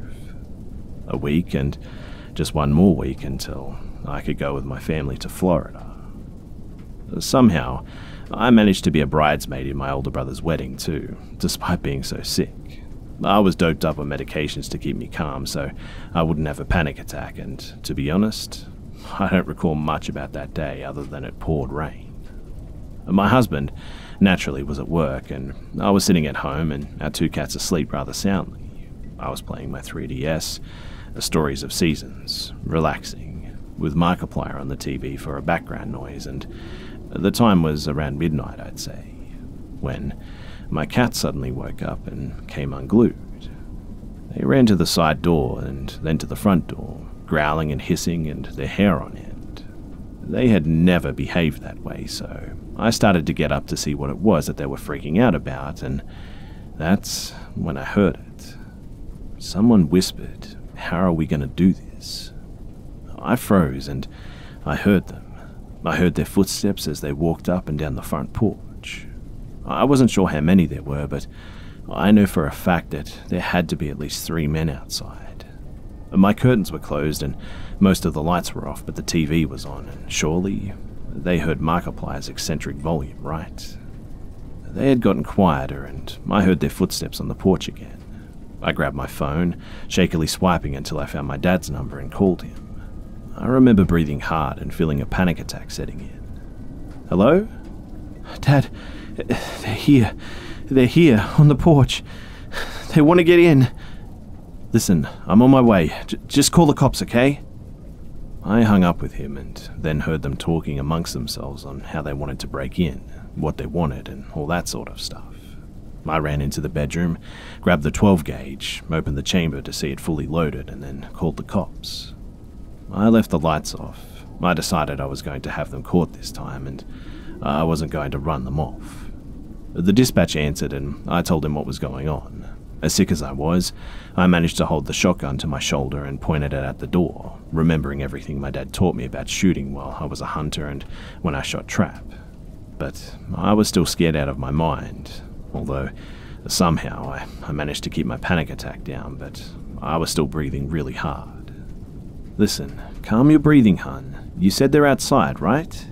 Yeah, I heard one say that they heard me, and then the other said that it wouldn't be a problem. They're coming, sweetie, I promise. I'm armed though, okay? Excuse me? I'm armed, I yelled, hoping that they'd hear me. With what, sweetheart? A 12 gauge. They won't hurt me. I'm not going to let them. She's armed, guys. I heard him tell the police, who I suppose were on their way. I heard armed from one of the guys outside, and then silence. I heard their footsteps leaving, and then saw the lights to my dad's truck. My dad's here, I said, and I lowered the shotgun and ran outside, my dad and my younger brother running out of the truck. My dad had the Judge in his hand, which is a pistol that shoots 12 gauge rounds. It feels like a fucking hand cannon. You'd swear you'd broken your wrist, to be honest. While my younger brother was holding a knife. I told the operator that it was my dad and my brother, and they're armed too, and they said, okay, what of the men? I said, I don't see them, and they said, when the cops get there, make sure to disarm yourselves. I thanked the dispatcher for everything, and about this time, the cops pulled up.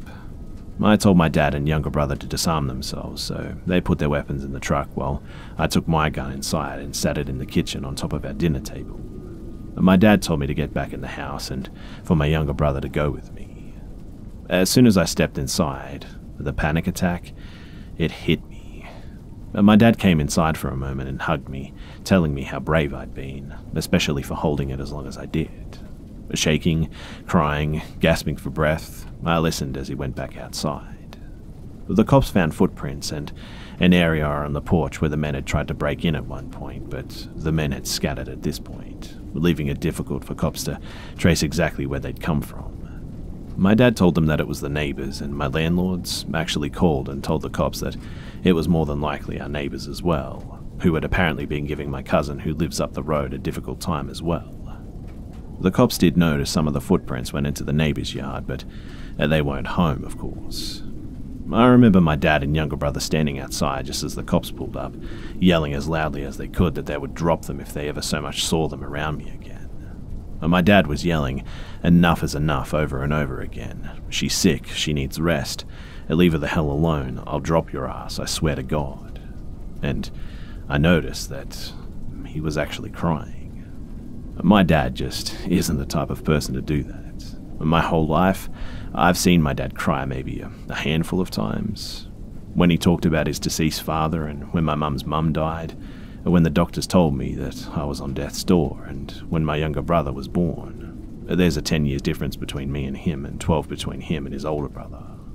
My dad had been scared that he wouldn't get there in time, and maybe, just maybe, I would hesitate to protect myself. But I had made up my mind, and I wasn't going to let them get away with it anymore. That night, my husband came home and hugged me really tightly.